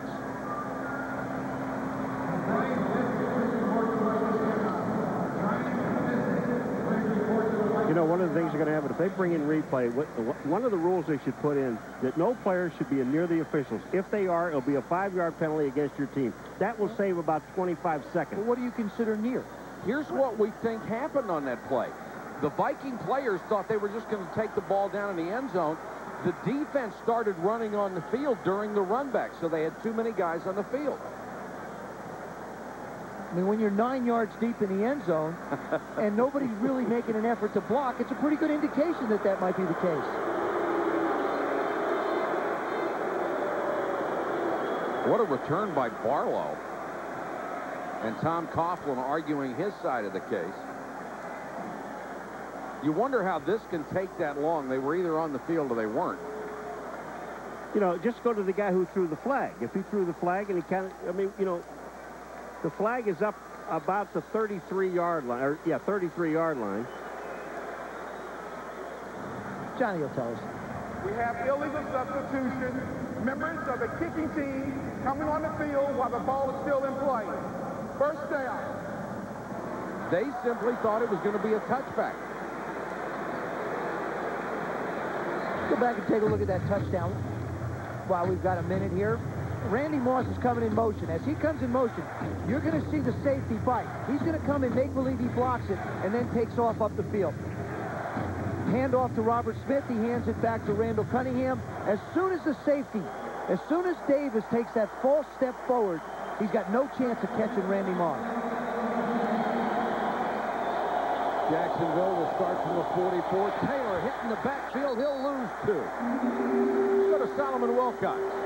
Yeah, Mike, I talked to Jacksonville head coach Tom Coughlin at halftime. He says that he's very happy with the play of his rookie quarterback, Jonathan Quinn. Says he showed a great deal of poise playing in a very hostile environment. Says here in the second half, they have to do a better job of running the ball to try to slow down the Vikings blitzing defense. Mike? All right, Solomon, and they got penetration against them that time. Second, call it 11.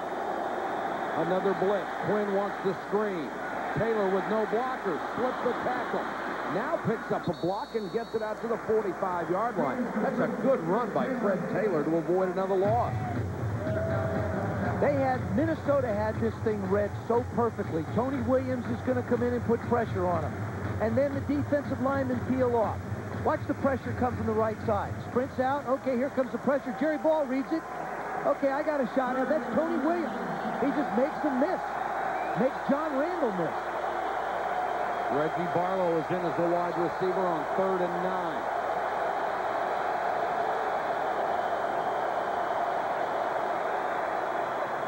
Quinn throws underneath to Barlow, slips a tackle, got back to midfield. But short of a first down, Robert Griffith with the stop. This is a situation that you talked about in the first half where Jacksonville gets himself in 3rd and long. It's something they cannot do. First of all, because of the noise, and then you have a rookie quarterback. And he's got 3rd and 10 and throws a 6-yard pattern. And part of the problem, too, on 3rd down, that's when coaches can throw multiple looks at you as well as multiple rush-type formations. Barker will punt to Palmer.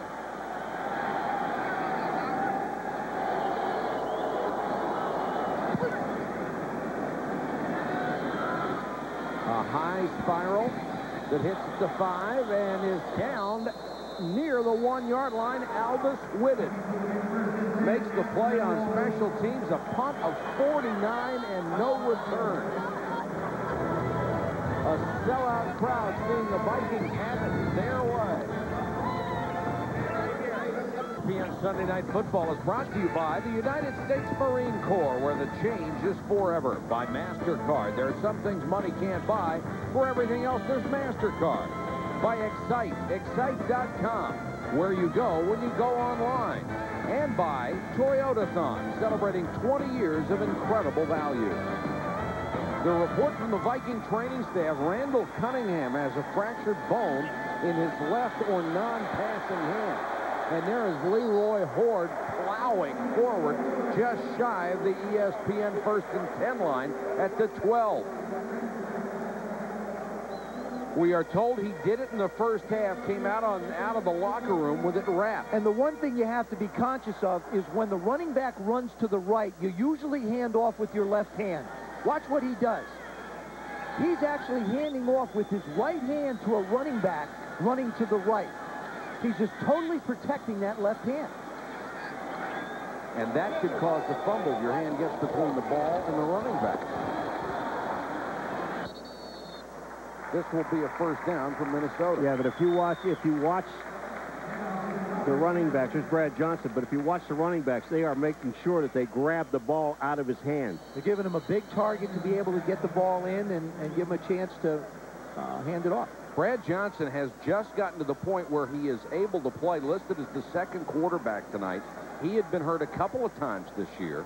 And speaking of injuries, Ronaldo Wynn is down on the field for Jacksonville. When I was talking to Brad Johnson during warm-ups, he said, you know something, I haven't had a uniform on for 5.5, 6 weeks. He said, it feels a little uncomfortable. I told him, it looks a little loose.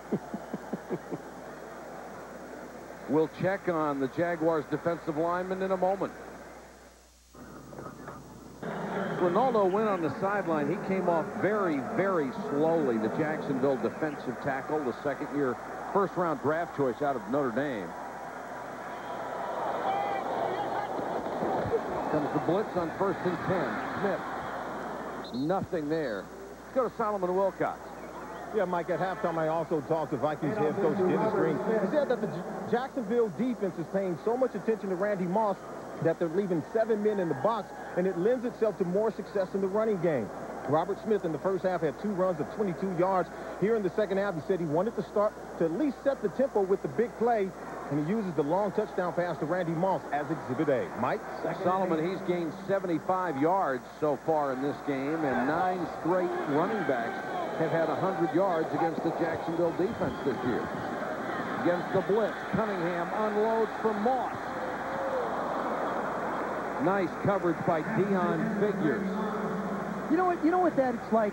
When Randall Cunningham throws the ball to Randy Moss, it's like watching Michael Jordan go up and shoot a jumper. You almost expect it to go in. In this case, you expect him to catch it. Here he is taking the snap. I mean, the snap evidently doesn't bother him because your top hand is your right hand, and that's where all the pressure and the pop comes from. And now he just tries to launch it. Randy does a job, keeps an eye on the ball, tries to make a play on it, can't quite get to it. Excellent coverage by Figures. Cunningham again, this time from Moss, and Moss covered perfectly by Kevin Devine and then spun down after the play. That ball was a little high. Kevin Devine, number 26, on Randy Moss, number 84. Watch what he does. Here's Moss. He tries to go inside, grabs it, hits him in the face mask. They could have called face mask there. That ball was too high. Then he grabs him by the face mask again and throws him down. Yeah, throws him down. Kevin Devine needs every trick in the book. He's 5'9" against 6'4" Randy Moss. Reggie Barlow drops deep back at his 37-yard line.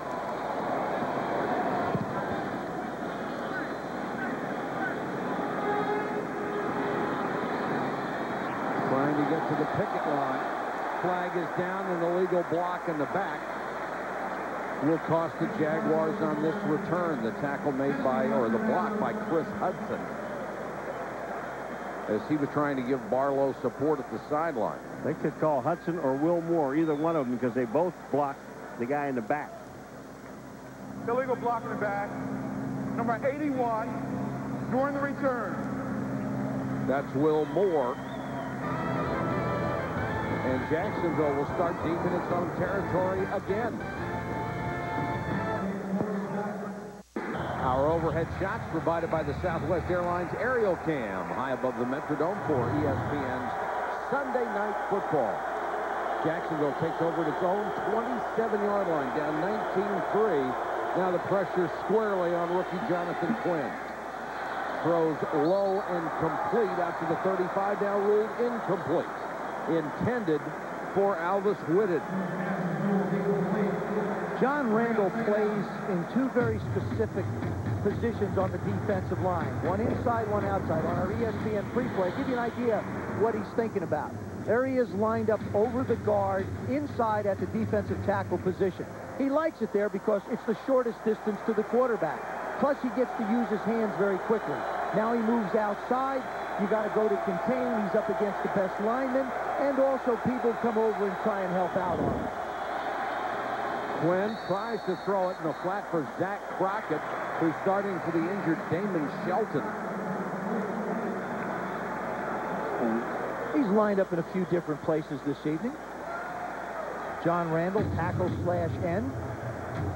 There he is on the outside, 13 times. The right inside tackle, 20 times. 3 times over on the other side. You see, he usually plays on the quarterback's left side. 3rd and long. Quinn has only hit 11 out of 22 tonight for 87 yards. Blitz coming. Quinn throws too high for Smith. Oh, they're bringing it to the rookie. They're not only bringing it, but they're laying some lumber on him. Here is a young guy who really stands tall and tough in the pocket. This is just a flush shot right square at him. Ed McDaniel, watch up top. He's the middle linebacker coming around, and he just absolutely tattoos him. Hard to bring down the tree. He's a young oak. Parker to punt to Palmer. Wow. Blasts it. Palmer all the way back to his 13. And swarmed under at the 18-yard line. A 58-yard punt. Travis Davis, the first man downfield. The Vikings lead by 16. Bitterly cold tonight. Yeah, but we're inside. Thank goodness. I may not leave until April. 19-3 Vikings. They have the ball at their own 17-yard line. Robert Smith lowers his head and plows across the 20. When we were away, the offensive line on the sideline, Searcy and New Year, in a rather heated discussion. What they're trying to figure out is how they're going to pick up the stunts when the Vikings do it. And I don't think they've solved the problem. It doesn't look like they're solving the problem yet.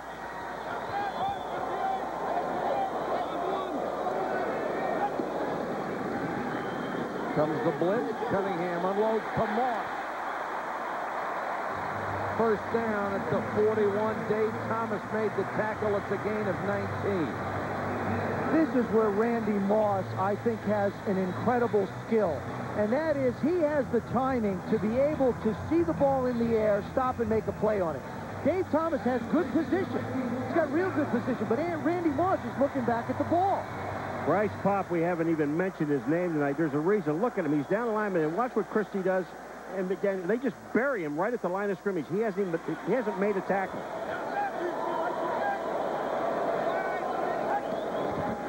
Vikings pick up the blitz. Evans in the flat. Chased out of bounds near midfield by Brian Schwartz, the middle linebacker. Bryce Pop came in as nearly a $22 million player for a 5-year contract from Buffalo. The 95 Defensive Player of the Year for the Bills. I think he's a much better player around the line of scrimmage. He's a big guy at 6'5", 245, 248, you see. And for him to operate in space, it's not his strong suit. They need to rush him more.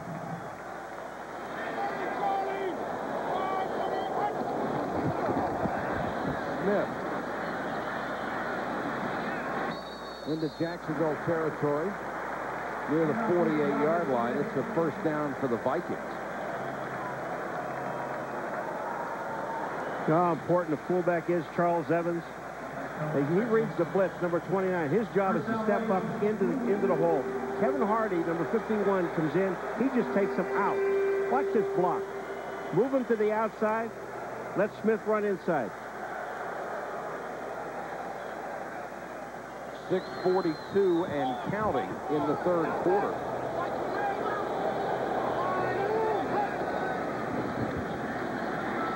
Cunningham to throw, plenty of time. Nice catch by Leroy Horde.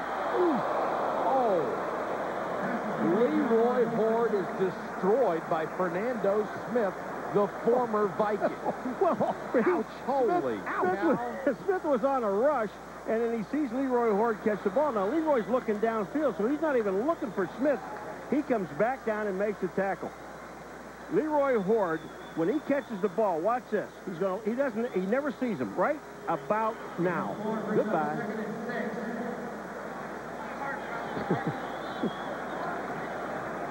Second and 7.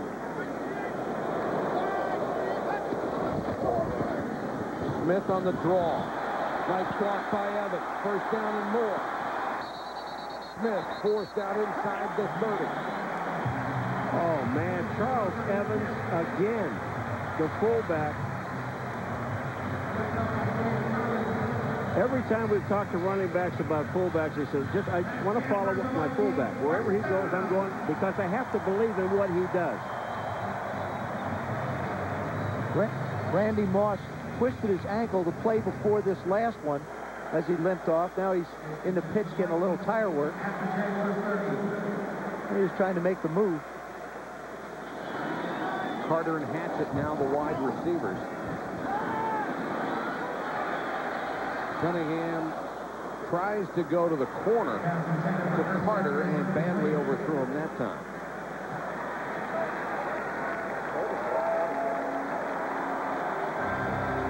Moss coming back in along with Leroy Horde. You know, that was the one thing that I wondered about Randy Moss. He's gone through the season quite healthy. And you just wonder how a young man's going to react when he gets nicked. You know, how's he going to handle a sore ankle? What's the rehabilitation going to be like? What's the treatment going to be like? Obviously, for him, he just wants to be on the field.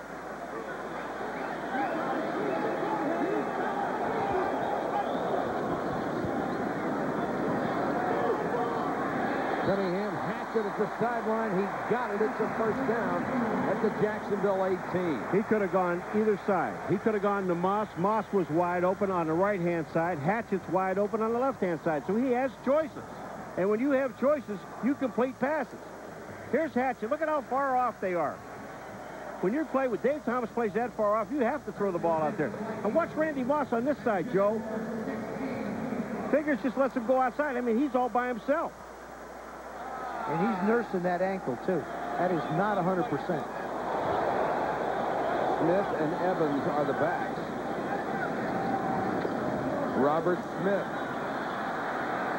has just hit the 100-yard mark for this game. And Cunningham, it just looks so odd to watch him hand it off with his right hand. Michael, not only is it odd, it is extremely difficult to be that sure with your handoffs when you're handing the ball off with the hand closest to the running back.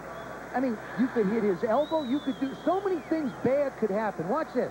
He's going to hand off with the closest hand, and then he just rolls it into Robert Smith. It puts an onus on the running backs to really make sure, as Paul said earlier, make sure they get the ball. Vikings up by 16, bidding for more. No pressure on Cunningham. Throws to the end zone. Carter can't get it. The crowd wanted a flag. It looked like Dave Thomas may have had a piece of the jersey. The flag, the fans want a flag on every play. Randall Cunningham trying to get the ball to Chris Carter outside. Does a nice move outside, comes across inside, and yeah, Dave Thomas just flat grabs him. Tell you one thing I've noticed is in the last couple, 3 weeks, I have noticed that there haven't been as many pass interference calls in the National Football League. They're letting them play a little bit more out there. The Vikings will take a timeout. If they can clinch home field advantage tonight, Cunningham conceivably could be rested next week, then the off week that they get, and would have time to heal that left hand. And no team that has ever played in a dome has ever clinched home field advantage. I think that is just coincidental with talent. I do, too. Because when you look at this Minnesota Viking team, they only play in the dome. They practice outside all week. They get ready to operate, go and play. I mean, they've won 13 games, both in and out of the dome total. Well, they won at Lambeau, so you win up there, you can win anywhere. The key word. And the yardage, the Jaguars have not showed up offensively in the second half. And the key word, talent. You have talent. I don't care where you play. And this team has talent. Mark Brunell, who I was talking to on the field during warm-ups, he's going to try and play a little bit next week. He said that's his target. But he says, I'm not sure whether I want to rush myself before the playoffs. I personally think he shouldn't play until the playoffs. And you'll see a different offense with him in there. He is sensational. The blitz, they pick it up again. Cunningham over the middle. Glover. Oh, caught it. Oh. Wow. effort. What a catch.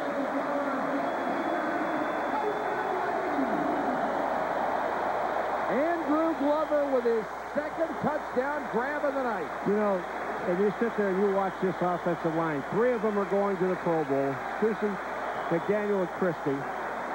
But the time that Cunningham has to look around and throw, but that time he threw it, and I think 4 guys were covering Glover, and he still caught it. See what happens? You know, they wind up covering outside, and you just can't protect down the middle. Gary Anderson for the point after. Andrew Glover lines up in the same position he did before. There he is. There's Glover. Here's the receivers. Look, everybody's concerned with the receivers. Glover's going down the middle. This time this time Kevin Hardy does a good job on him. He's right with him. Look at the confidence that Randall Cunningham has after it looks like it ricochets off of Hardy's helmet. Watch this. A little ricochet job. You know, as I look at Randall, he's got all the time in the world to throw the football.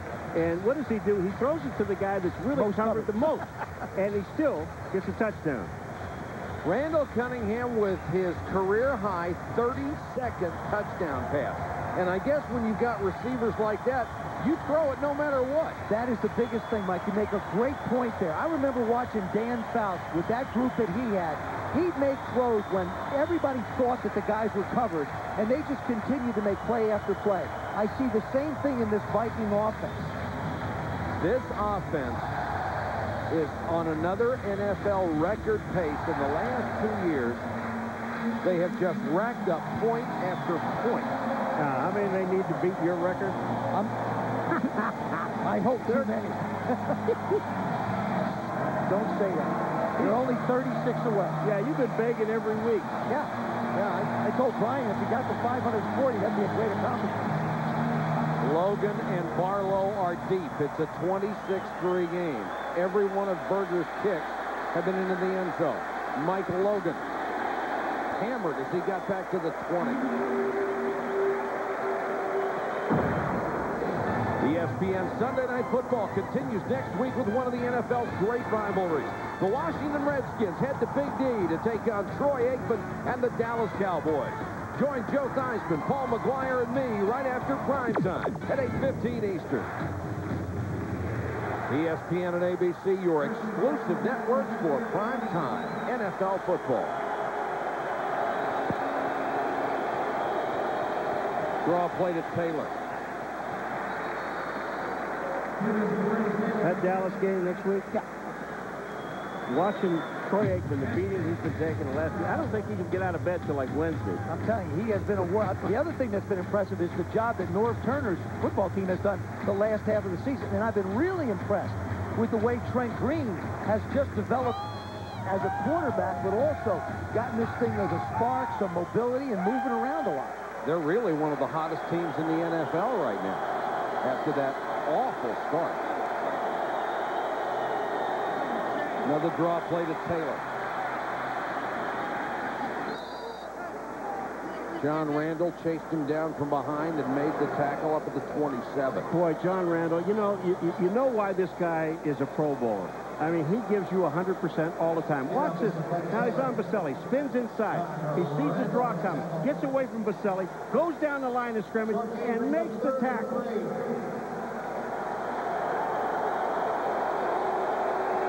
Third and 3 for Jacksonville.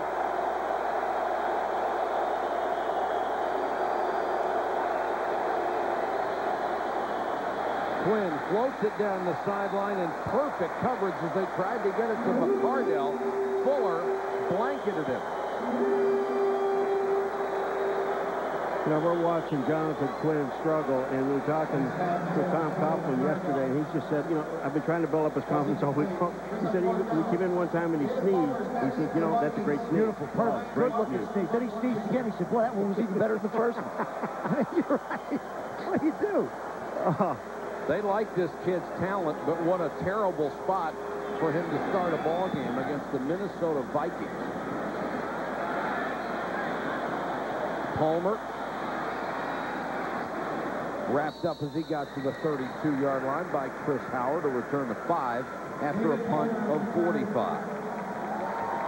Coming up next, Sports Center with Kenny Mayne and Dan Patrick. The NFL playoff picture. Was it Reggie's last stand in Green Bay? And our conversation with Bobby Knight. All followed by NFL primetime. Brad Johnson is in at quarterback for the Vikings. Cunningham threw 3 touchdown passes, 17 out of 30 for 210.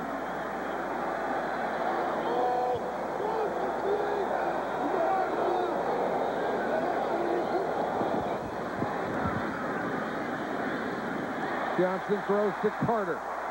Dives out to the 44-yard line. Dion figures with the tackle.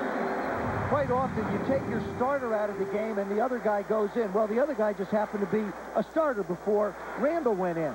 And I was watching him throw earlier. He hasn't had to change his motion much with the sore thumb. He's got the velocity back. He just wanted to get back and get in a game, and I think this is going to serve them well through the playoffs. Started the season with a broken leg bone, then came back, had a fractured thumb after that.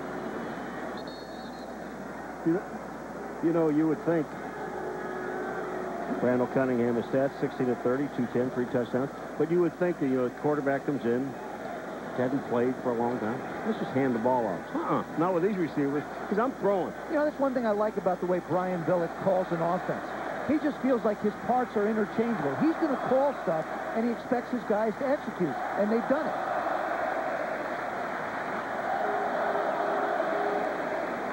Leroy Horde, the running back, on 2nd and 8.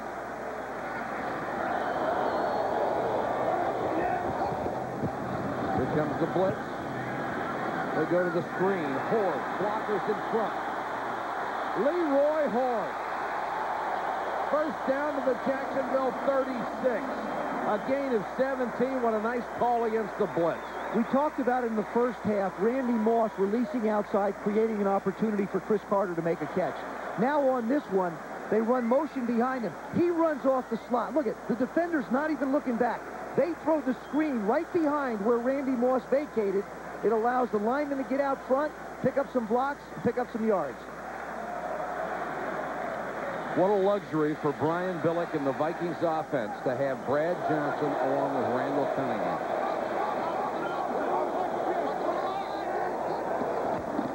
Another blitz. Leroy Horde. He wasn't tripped up. Might have gotten another 10 out of that one. The Vikings in control of this ball game, trying to wrap up home field advantage all the way through the playoffs.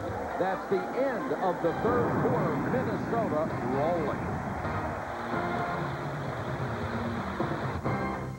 Players and what they do on the field. Tonight it's a great player and something he has done off the field. You will never meet anybody who loves the game of football and loves to play like Chris Spielman. But he is taking this year off to help his wife, Stephanie, through treatment for breast cancer. It is one of the most unselfish and loving acts that I can remember in professional football. We wish them a wonderful Christmas. Well, one thing about Chris Spielman, I am from Buffalo, and Chris Spielman, there's 2 things he loves, and it's his family and football. Now, in football season, he loves football, and in the offseason, he loves his family. They come second. But this young man, when he did this, everyone knew why he did it. Johnson on the run to Horde. Kevin Hardy will bring him down, and there's a flag down as well.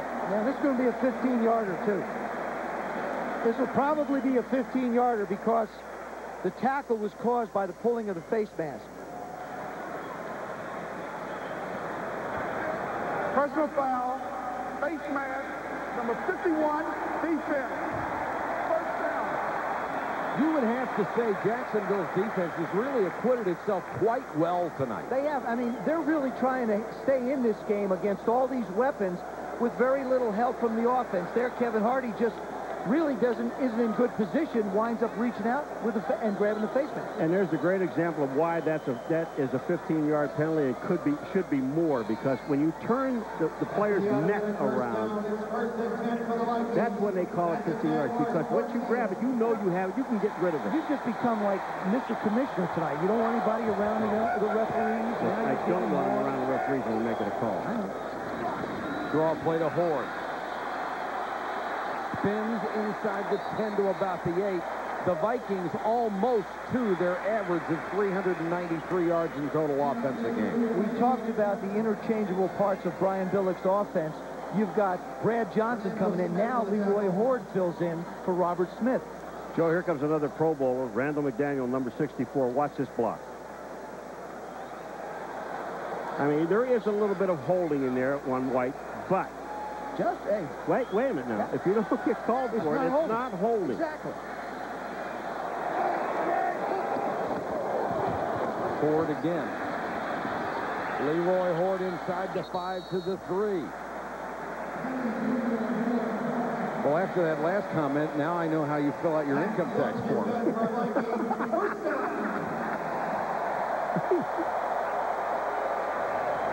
Randall McDaniel, number 64, the left guard.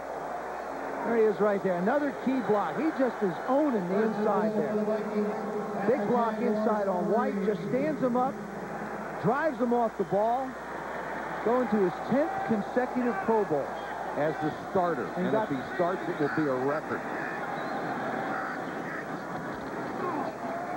Johnson. Trying to run it in. To the goal line. He's down short. Brad Johnson really upset about the call. There's a flag down in the end zone as well. And I'll bet Denny Green's heart went up in his throat when he saw his often injured quarterback take off. He wanted to go to Chris Carter, and the reason why he couldn't get to Chris Carter is because Chris was being held at the line of scrimmage. Brad Johnson really wanted that touchdown. 41. Defense. First down. Dave Thomas. You know, Johnson really, he's looking at Carter. Watch this. Look at Thomas. Now, you know, you can't put your hands and grab the guy. They called this right up. There is a chuck within 5 yards. You're allowed to, but you're not allowed to grab onto the player, and that's what Thomas did. And that was a good call by the official. Brad Johnson's knee did hit the ground before he got to the goal line. What's this guy doing running? Going away. First and goal. Johnson wants to throw for it. Carter incomplete, covered by Thomas. Look at Dave Thomas got in his face, and Chris Carter smiled at him. You can yell at me all you want, but eventually I'm going to beat you. Chris Carter on Dave Thomas. Now, this was outstanding coverage here. Dave Thomas gets his hand, boom, gets his hand in, knocks the ball away. Now what? Brad Johnson going back, throws the ball back behind Chris Carter trying to make the play. When Thomas is just telling him what a good play that was. Last night he told us he wants to go one-on-one. He's done a good job tonight, too. Johnson to throw again over the middle. Carter, touchdown. He beat Thomas. And now they're going to go after each other. The 100th touchdown catch of his brilliant career for Chris Carter. It's among the best ever to play the game and has just tied Jerry Rice. What does he do? Somebody remind me what Chris Carter just does. Just catches touchdown. Oh, that's all. That's what I thought. This is a terrific throw, too, by the way.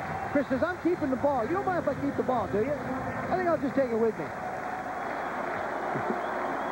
He threw it to him 3 times. He wanted him to get the touchdown. he was going to assure him he's going to get 100 touchdowns. Had to be a great feeling for Chris Carter and for Brad Johnson trying to work his way back into action.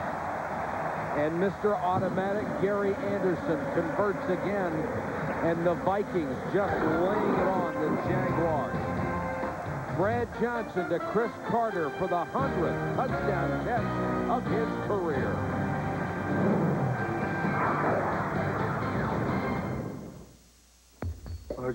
Monday Night Football is brought to you by Sun Microsystems. Look into network computing from Sun. By Saturn, a different kind of company, a different kind of car. By AC Delco, if you're not asking for it, you're asking for it. By Service Merchandise, discover the new merchandise. And by Sony PlayStation, live in your world, play in ours. The Vikings are playing in their own little world They are hammering a very good Jacksonville football team that comes in without its star quarterback, Mark Brunell, 33-3. Chris Carter, as the records continue to fall in his wake. His wife, Melanie, said that sign ready. All he does is catch 100 touchdowns.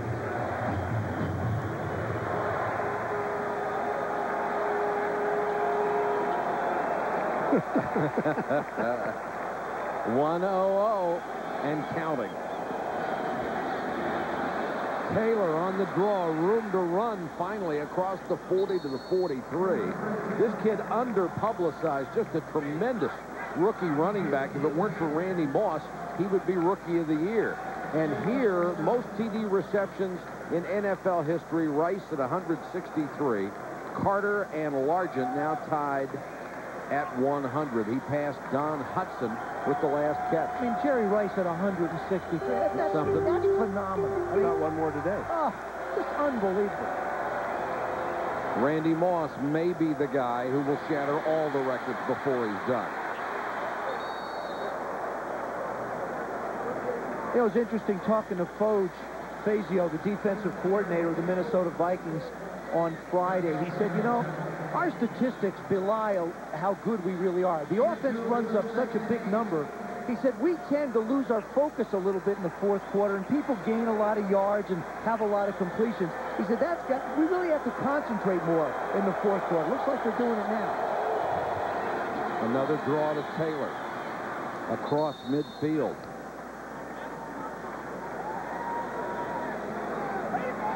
If you're thinking, why doesn't Jacksonville go to another quarterback? Well, there is Will Fuhrer, who was the backup. He just signed this week.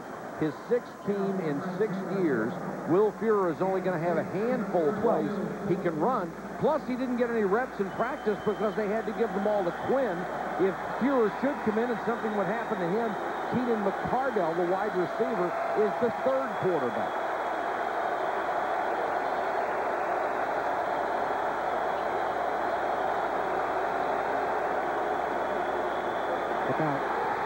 Randall from behind, and it's recovered by the Vikings.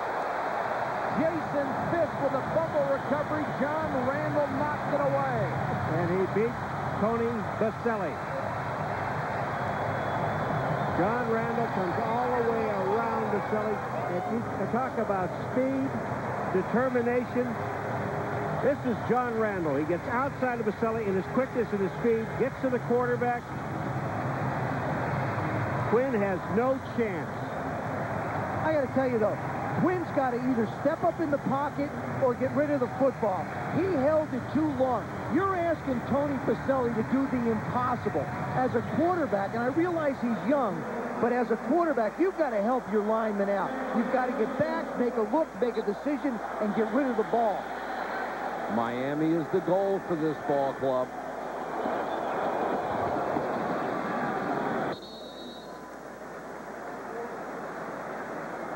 Charles Evans with a rare carry as they work on the clock. It's down to 10:25 to go. Well, the Jacksonville Jaguars got it, won their division today. And I tell you, if they don't have Brunell, they don't go anywhere. But they will. I mean, they don't go anywhere. I agree with you. I obviously, but I think Brunell will be back, and they will be a very, very tough team in the playoffs. Johnson to throw. Under pressure. Steps out of it. And then goes head first down to the 35-yard line. He's just downright ugly trying to figure out how to slide. I mean, it was a close first half, and then Minnesota has just laid it on. 218 to 37 total yards. Jacksonville's only had the ball a shade over 4 minutes and have 1 first down and a half. And Michael, up until that last drive, they had 3 other drives, Jacksonville. 3 3-and-outs for a total of 13 yards.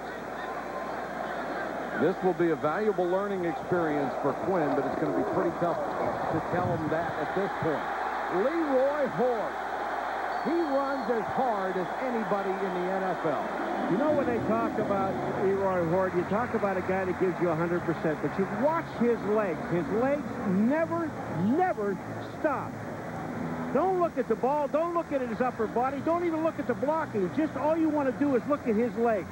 This is why he gains the yards that he does. Watch his legs. They never stop moving. Back in '94, he was the AFC starting fullback in the Pro Bowl. Gained almost 500 yards rushing this year. This time he's hit in the backfield by Yurkovich and brought down. I don't think he was expecting to get hit that soon. I don't think you expect him to be there that quick. You're absolutely right. John Yurkovich. Actually, they really, as defensive linemen get hurt, this one's Eric Curry. And they have had a lot of injuries in the last 2 years along that D-line. It's the ultimate New Year's Eve party. 33-3 and driving again. Brad Johnson in for Randall Cunningham.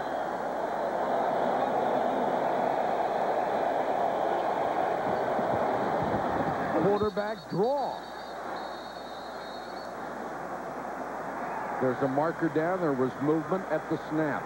Everett Lindsey, number 61, playing the right tackle.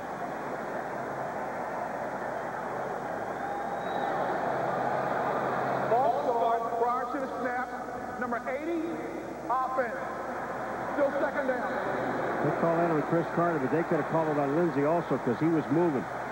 Brad Johnson must feel that he's had his share of injuries for his career. He's used up his allotment because he is running with abandon.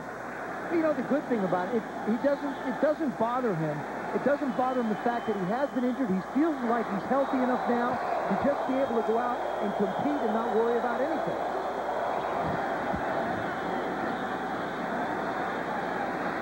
Johnson with time, throws back just off Chris Palmer's hands. The only guy out there to stop it was David Palmer. Mason was a step behind him. Curry being tended to on the sideline. Wynn's earlier injury, a strained left groin.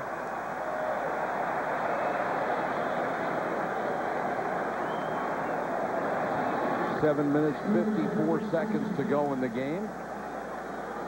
The Vikings going for that NFL point record set by Joe Theismann's Washington Redskins. Johnson down the middle. Glover hit just before he went up for the ball. That's just the difference in quarterbacks. We saw Randall Cunningham throw the ball a little bit more right at Andrew Glover. Now Brad Johnson comes in and he leads him a little bit inside. Watch this. Again, down the middle. Now Brad Johnson is throwing it a little bit more inside, where I would have believed that Randall Cunningham would have thrown it sort of at the back of his head. That's one of the adjustments that the receivers have to make when you switch quarterbacks. Gary Anderson, who has been perfect all year. He's hit from 48 and 53 tonight. This is 44. Down the middle. He could knock it through the size of a hat box if he had to. Mr. Perfect has done it again. Range field goals to extend his NFL record. Next week he'll be kicking outside, not in the dome. They'll be playing in Nashville. 37 straight field goals, a new NFL record for Gary Anderson. He's kicked 9 in the last 2 weeks. And Berger with another crushing kickoff. Barlow, 8 yards deep this time. Take it out again. That was not a very good idea. Joe, they have a message for you. Yeah, I get it. You know, the thing is, though, is I think back to our 83 ball club that set that record of 541 points.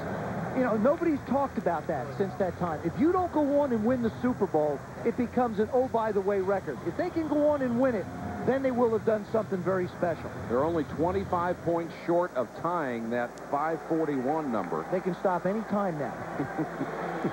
Don't count on it. Anytime. They haven't stopped all year. Zach Crockett is the single setback behind Jonathan Quinn.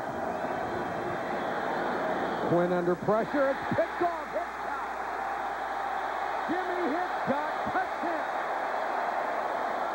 Well, we might get the record in this game. Let me just say this. The offense stopped. You see the look Garrett of frustration. Alexander was putting the pressure on Quinn. You see the look of frustration on Tom Coughlin's face. This is what happens when you have a young quarterback. You think of the struggles that a Peyton Manning and a Ryan Leaf have gone through. It's not going to be any different for a Jonathan Quinn. He steps up, just gets his timing off a little bit. Damon Jones doesn't have a chance to make a play, even though he's open, and Jimmy Hitchcock takes it in. What was a very close first half has become a blowout. 43-3. It's been a struggle for Jonathan Quinn, but for that Viking offense, business as usual.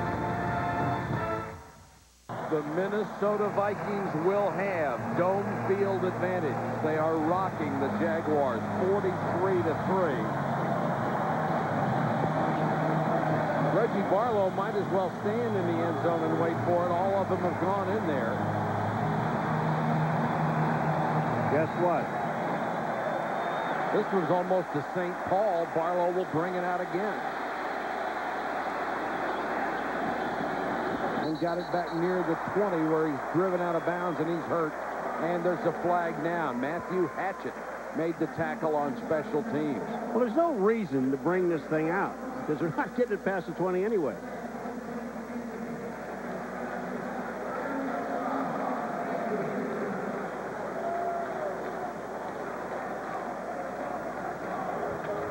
Illegal block in the back. Number 83 of the receiving team during the return. Pete Mitchell, the tight end. The Vikings offense has certainly grabbed the holiday spirit since Thanksgiving.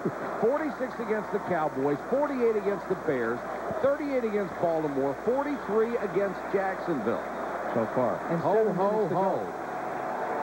175 points in 4 games. The most any team has scored since the merger in 1970. Draw play to Fred Taylor. That has been the one effective play. This one is fumbled, picked up by Bobby Houston. He nearly got it back in the end zone, and he did. And now an official will overrule the other one and say he's down outside the goal line.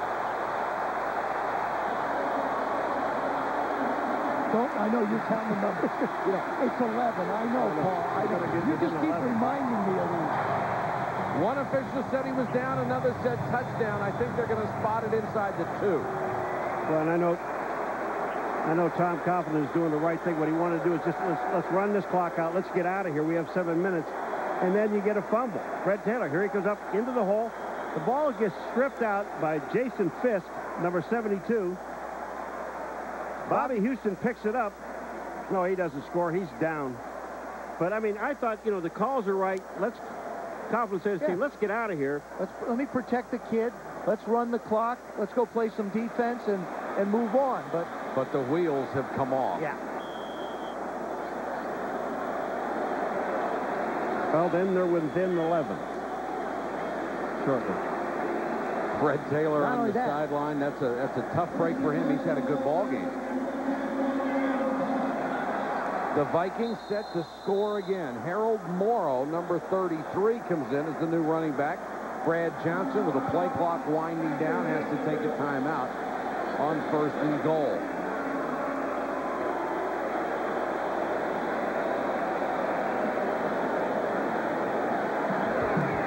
Our presentation of college basketball continues Tuesday night. It's a Jimmy B Classic starting at 7 Eastern.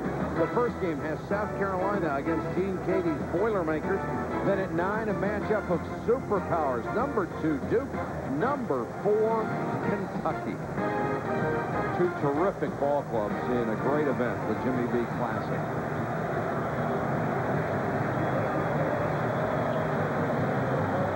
Not too many people have left here. They are enjoying this too much. Well, this is a classic example of how important a quarterback is to a football team. Yes, it really is. No, I mean, if you look around the league, if you just take a look at the teams that have enjoyed success, they've had stability at the quarterback position, even though there's been a change like in Buffalo or, say, the Jets. But then you look at the teams that have really struggled, and you see the results. Young quarterbacks, some teams have committed themselves to them, not been able to win football games.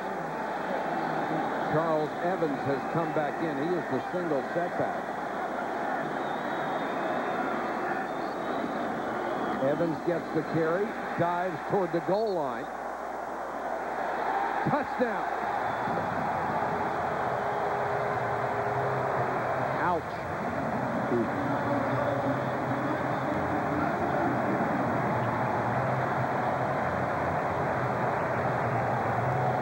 Evans with his first rushing touchdown of the year. And this is just a straight handoff, and he goes up over the top. The offensive line blocking very well. Look at Evans, stretches, no question about it. Touchdown. Anderson can make it 50. You know what? I wonder, when was the last time a first-place team with 10 wins lost by 47 points? I can't remember. Anderson, perfect still, and it is 50-3. When they didn't have their starting quarterback or their second-team quarterback.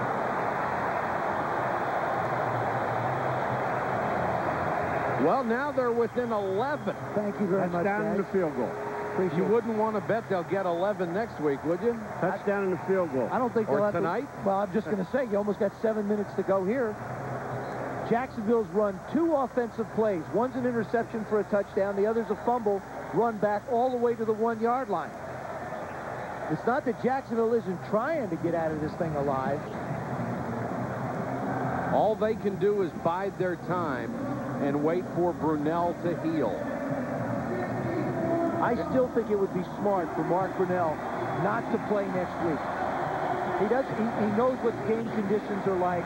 It's going to be more paramount that he is healthy for the first round of the playoffs than it is to just get him a little bit of work next week.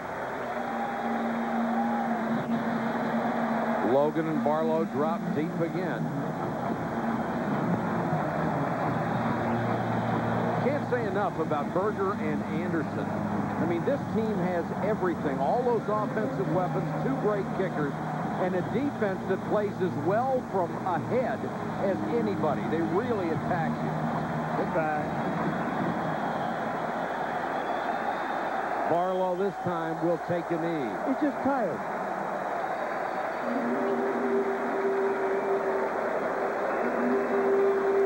Here is the AFC playoff picture updated through this game, giving Minnesota a win. Denver now 13-1. Of course, they will win their division. The Jets 11-4. They take the AFC East. A division win for the Jets for the first time since 1969. The Jaguars already won it when Tennessee lost today.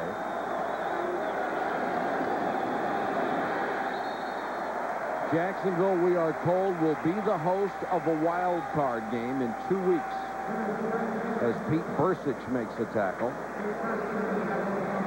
Their chance of getting a first-round bye is gone, and the Jets have the first-round bye. Paul McGuire for Lieutenant Governor. How about that? Well, he would be the second. We have Governor Body, and Paul would be Lieutenant Governor Body, too. You like that ring, don't you? Well, you know the most impressive thing about that sign? They spelled my name right. Always the most important thing. Before this drive, Jacksonville had 3 consecutive plays, fumble, interception, and fumble. And the Vikings made them pay for all of them. And don't anybody question what Tom Coughlin, the coach, is doing. And that's just trying to get out of here alive. Well, you know, this is not only is it a loud crowd. Well, not only is it a loud crowd, it's a very intelligent crowd. And I like that. Well, they didn't spell your name right on that one. Well, that's okay. I got one of them was right. Quinn slides in safely at the 31-yard line.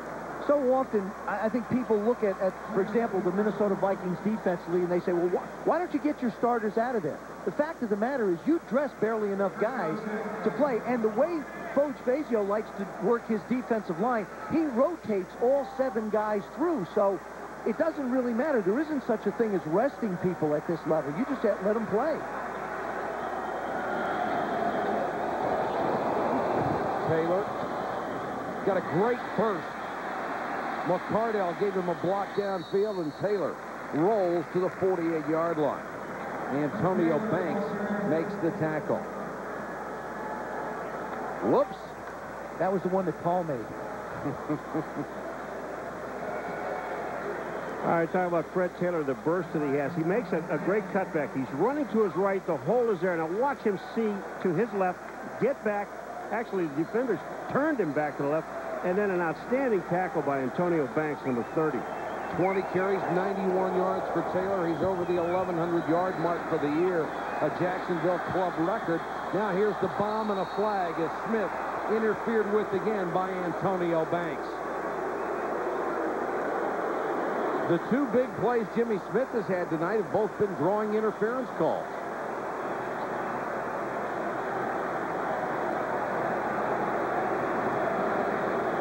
Smith going to the Pro Bowl as a starter. Pass interference, number 30, defense.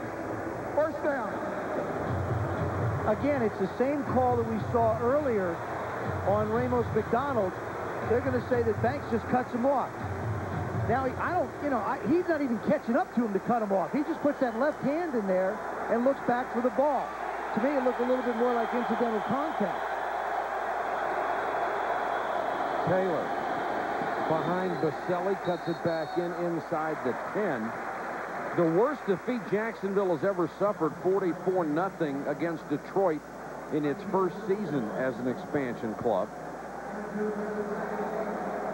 Right now, they're down by 47 here. This just speaks to the fact that you have guys who are starters and you have guys that are not. And when you don't have your starters on the field, I mean, tonight they were, of course, without Brunell, and you just can't operate your football team that efficiently. Quinn on a roll. Throws to the end zone. Jimmy Smith can't hold it. But you know, Joe, when you talk to coaches, and they'll tell you offensively and defensively, and they're not talking about guys that hurt, what we're trying to do is put our best 11 players on the field. Now, after saying that, Jonathan Quinn fits into that description. Even though he's a rookie, first starter, he's the best quarterback that he has right now. And here's the throw to Jimmy Smith. He doesn't make the catch. Too far to the outside. But that's where they're at. That was their best 11. Jamie Martin was the backup, but he injured a knee a week ago and went on IR. That's why Quinn, the third-string quarterback, became the starter.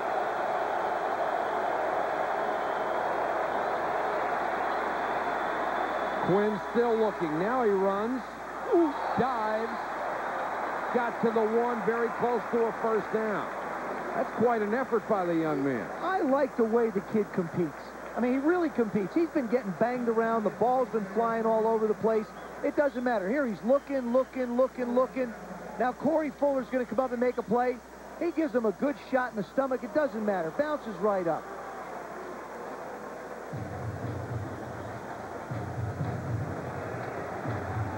Last summer, before he became a pro, he was hauling freight for a freight company to support his family. As big as he is, it looks like he just took it on his back. Yeah, he did. Well, that time he was hauling some freight his own and got a first down. You know, he was a real enjoyment to sit and visit with last night. He was fun, wasn't he?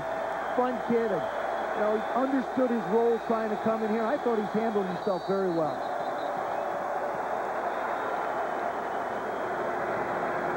And we've got a timeout called by the Minnesota Vikings. ESPN's NFL Countdown now on Saturday at 11:30 and Sunday at 11 a.m. Eastern. Join Chris Berman and the faculty of Bristol University for the NFL's best pregame show. Then at 7:30, it's all the highlights on Prime time. If you just joined us, you missed another offensive shootout staged by the Minnesota Vikings. They have racked up 50 points in this ball game against division-winning Jacksonville.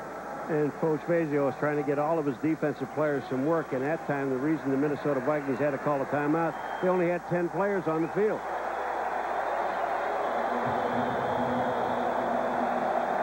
Taylor, the deep man in the eye. Taylor behind Crockett, didn't make it. That Viking unit does not want to give up a touchdown. They're playing for pride right now. Hoge has got his guys coming off the ball. This whole defense is built on penetration. Jerry Ball does a terrific job of getting inside, but then you see Fisk run down the line, make the play, and stop Taylor for about a half-a-yard loss.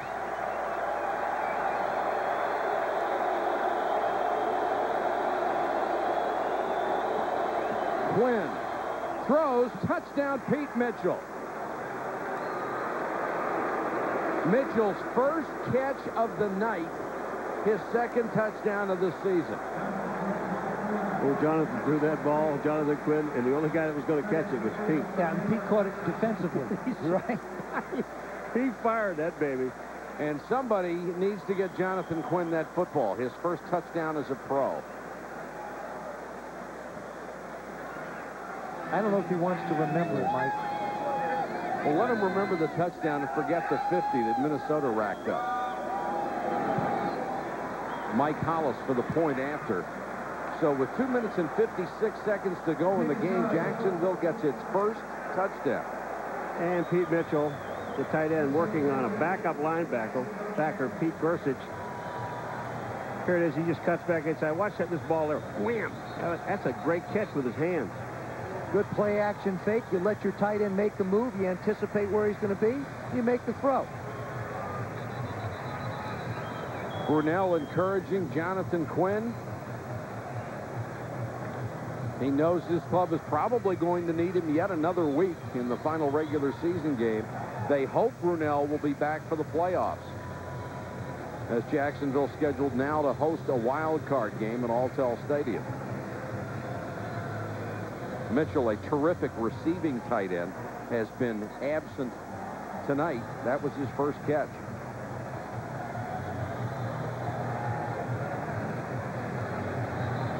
And a long night for that man.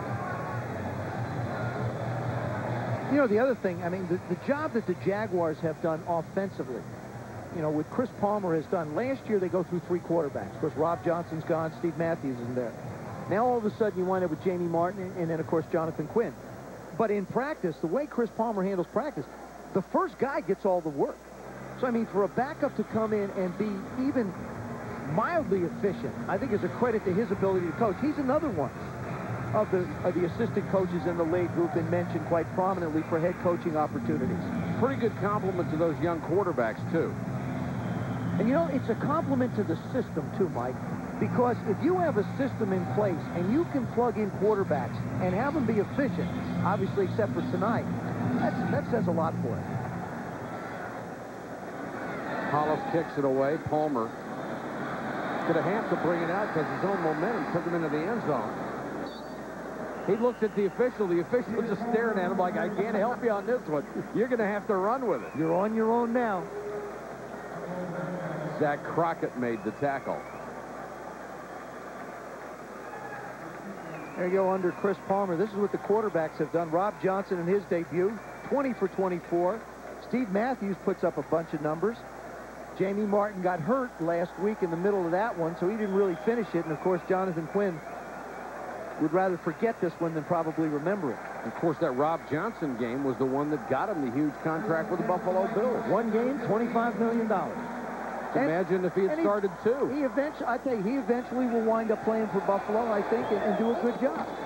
Harold Morrow, the new running back. Brackens wraps him up after a gain of a yard. Harold Morrow, one of those guys that's on the scout team, the practice squad. Brad Johnson ran it for a while. Dennis Green runs his scout teams.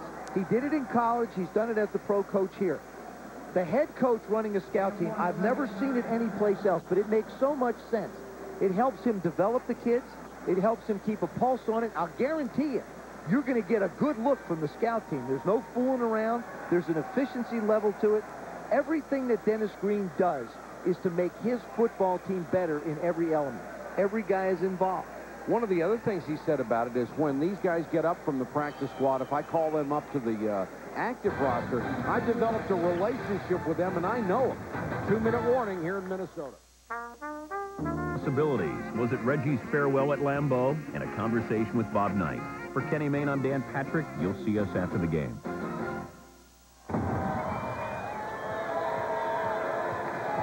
Do not walk outside like that.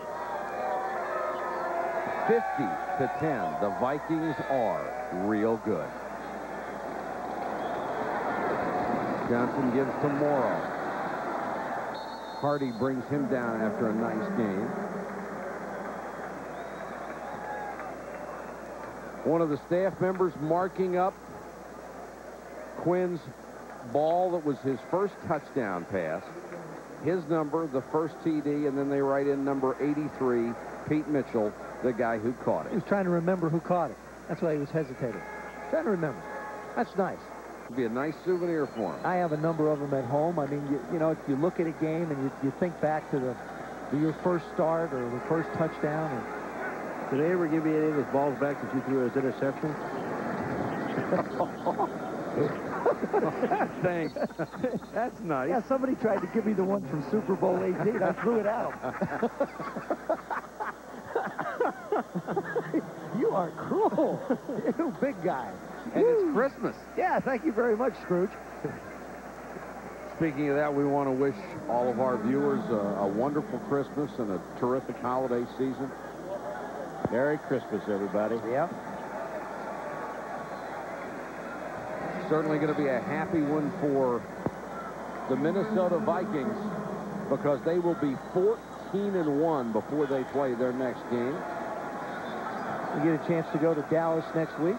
The Redskins and the Cowboys in what has traditionally been a great rivalry. Cowboys going on to the playoffs, and a lot of questions swirling around the Redskins. Who will own them? Will management stay in place? Will coaches stay in place? You going to have all the answers next week? No. I think the hard bid's going on Tuesday. Yes, they're supposed to narrow it down to 3 groups. Take the 3 best bids from the estate of Jack Kent Cooke. Rumored as much as $700 million being bid for the stadium and the football team. Berger to punt it away. Barlow on the return into Viking territory. 13-yard return after a 42-yard punt, and Mike Morris made the tackle for the Viking special teams. Only 20 seconds to go in the game. Another brilliant performance by Gary Anderson, who continues to be perfect through the entire year in point afters and field goals. You know, one other thing we were talking about the Pro Bowl is the offensive linemen from the Minnesota Vikings that are going to go. They're going to take their coach, Mike Tice, along. Last year they gave him a meeting planner as a gift. This year they've decided to take Mike and his wife to Hawaii. Unless he wants another meeting planner. What a generous group of guys they are. Jacksonville running out the clock. They just want to get out of here and go home. There's Mike Tice, the longtime tight end out of the University of Maryland, who has turned out to be an outstanding offensive line coach. Dennis Greenwich, his 14th. Tom Coughlin loses number 5. Our final score, the Vikings 50, the Jaguars 10. Coming up next, Sports Center, Kenny Mayne and Dan Patrick with a complete wrap-up of the day in sports. For Joe Theismann, Paul McGuire, Solomon Wilcox, and our entire ESPN crew, this is Mike Patrick. Good night from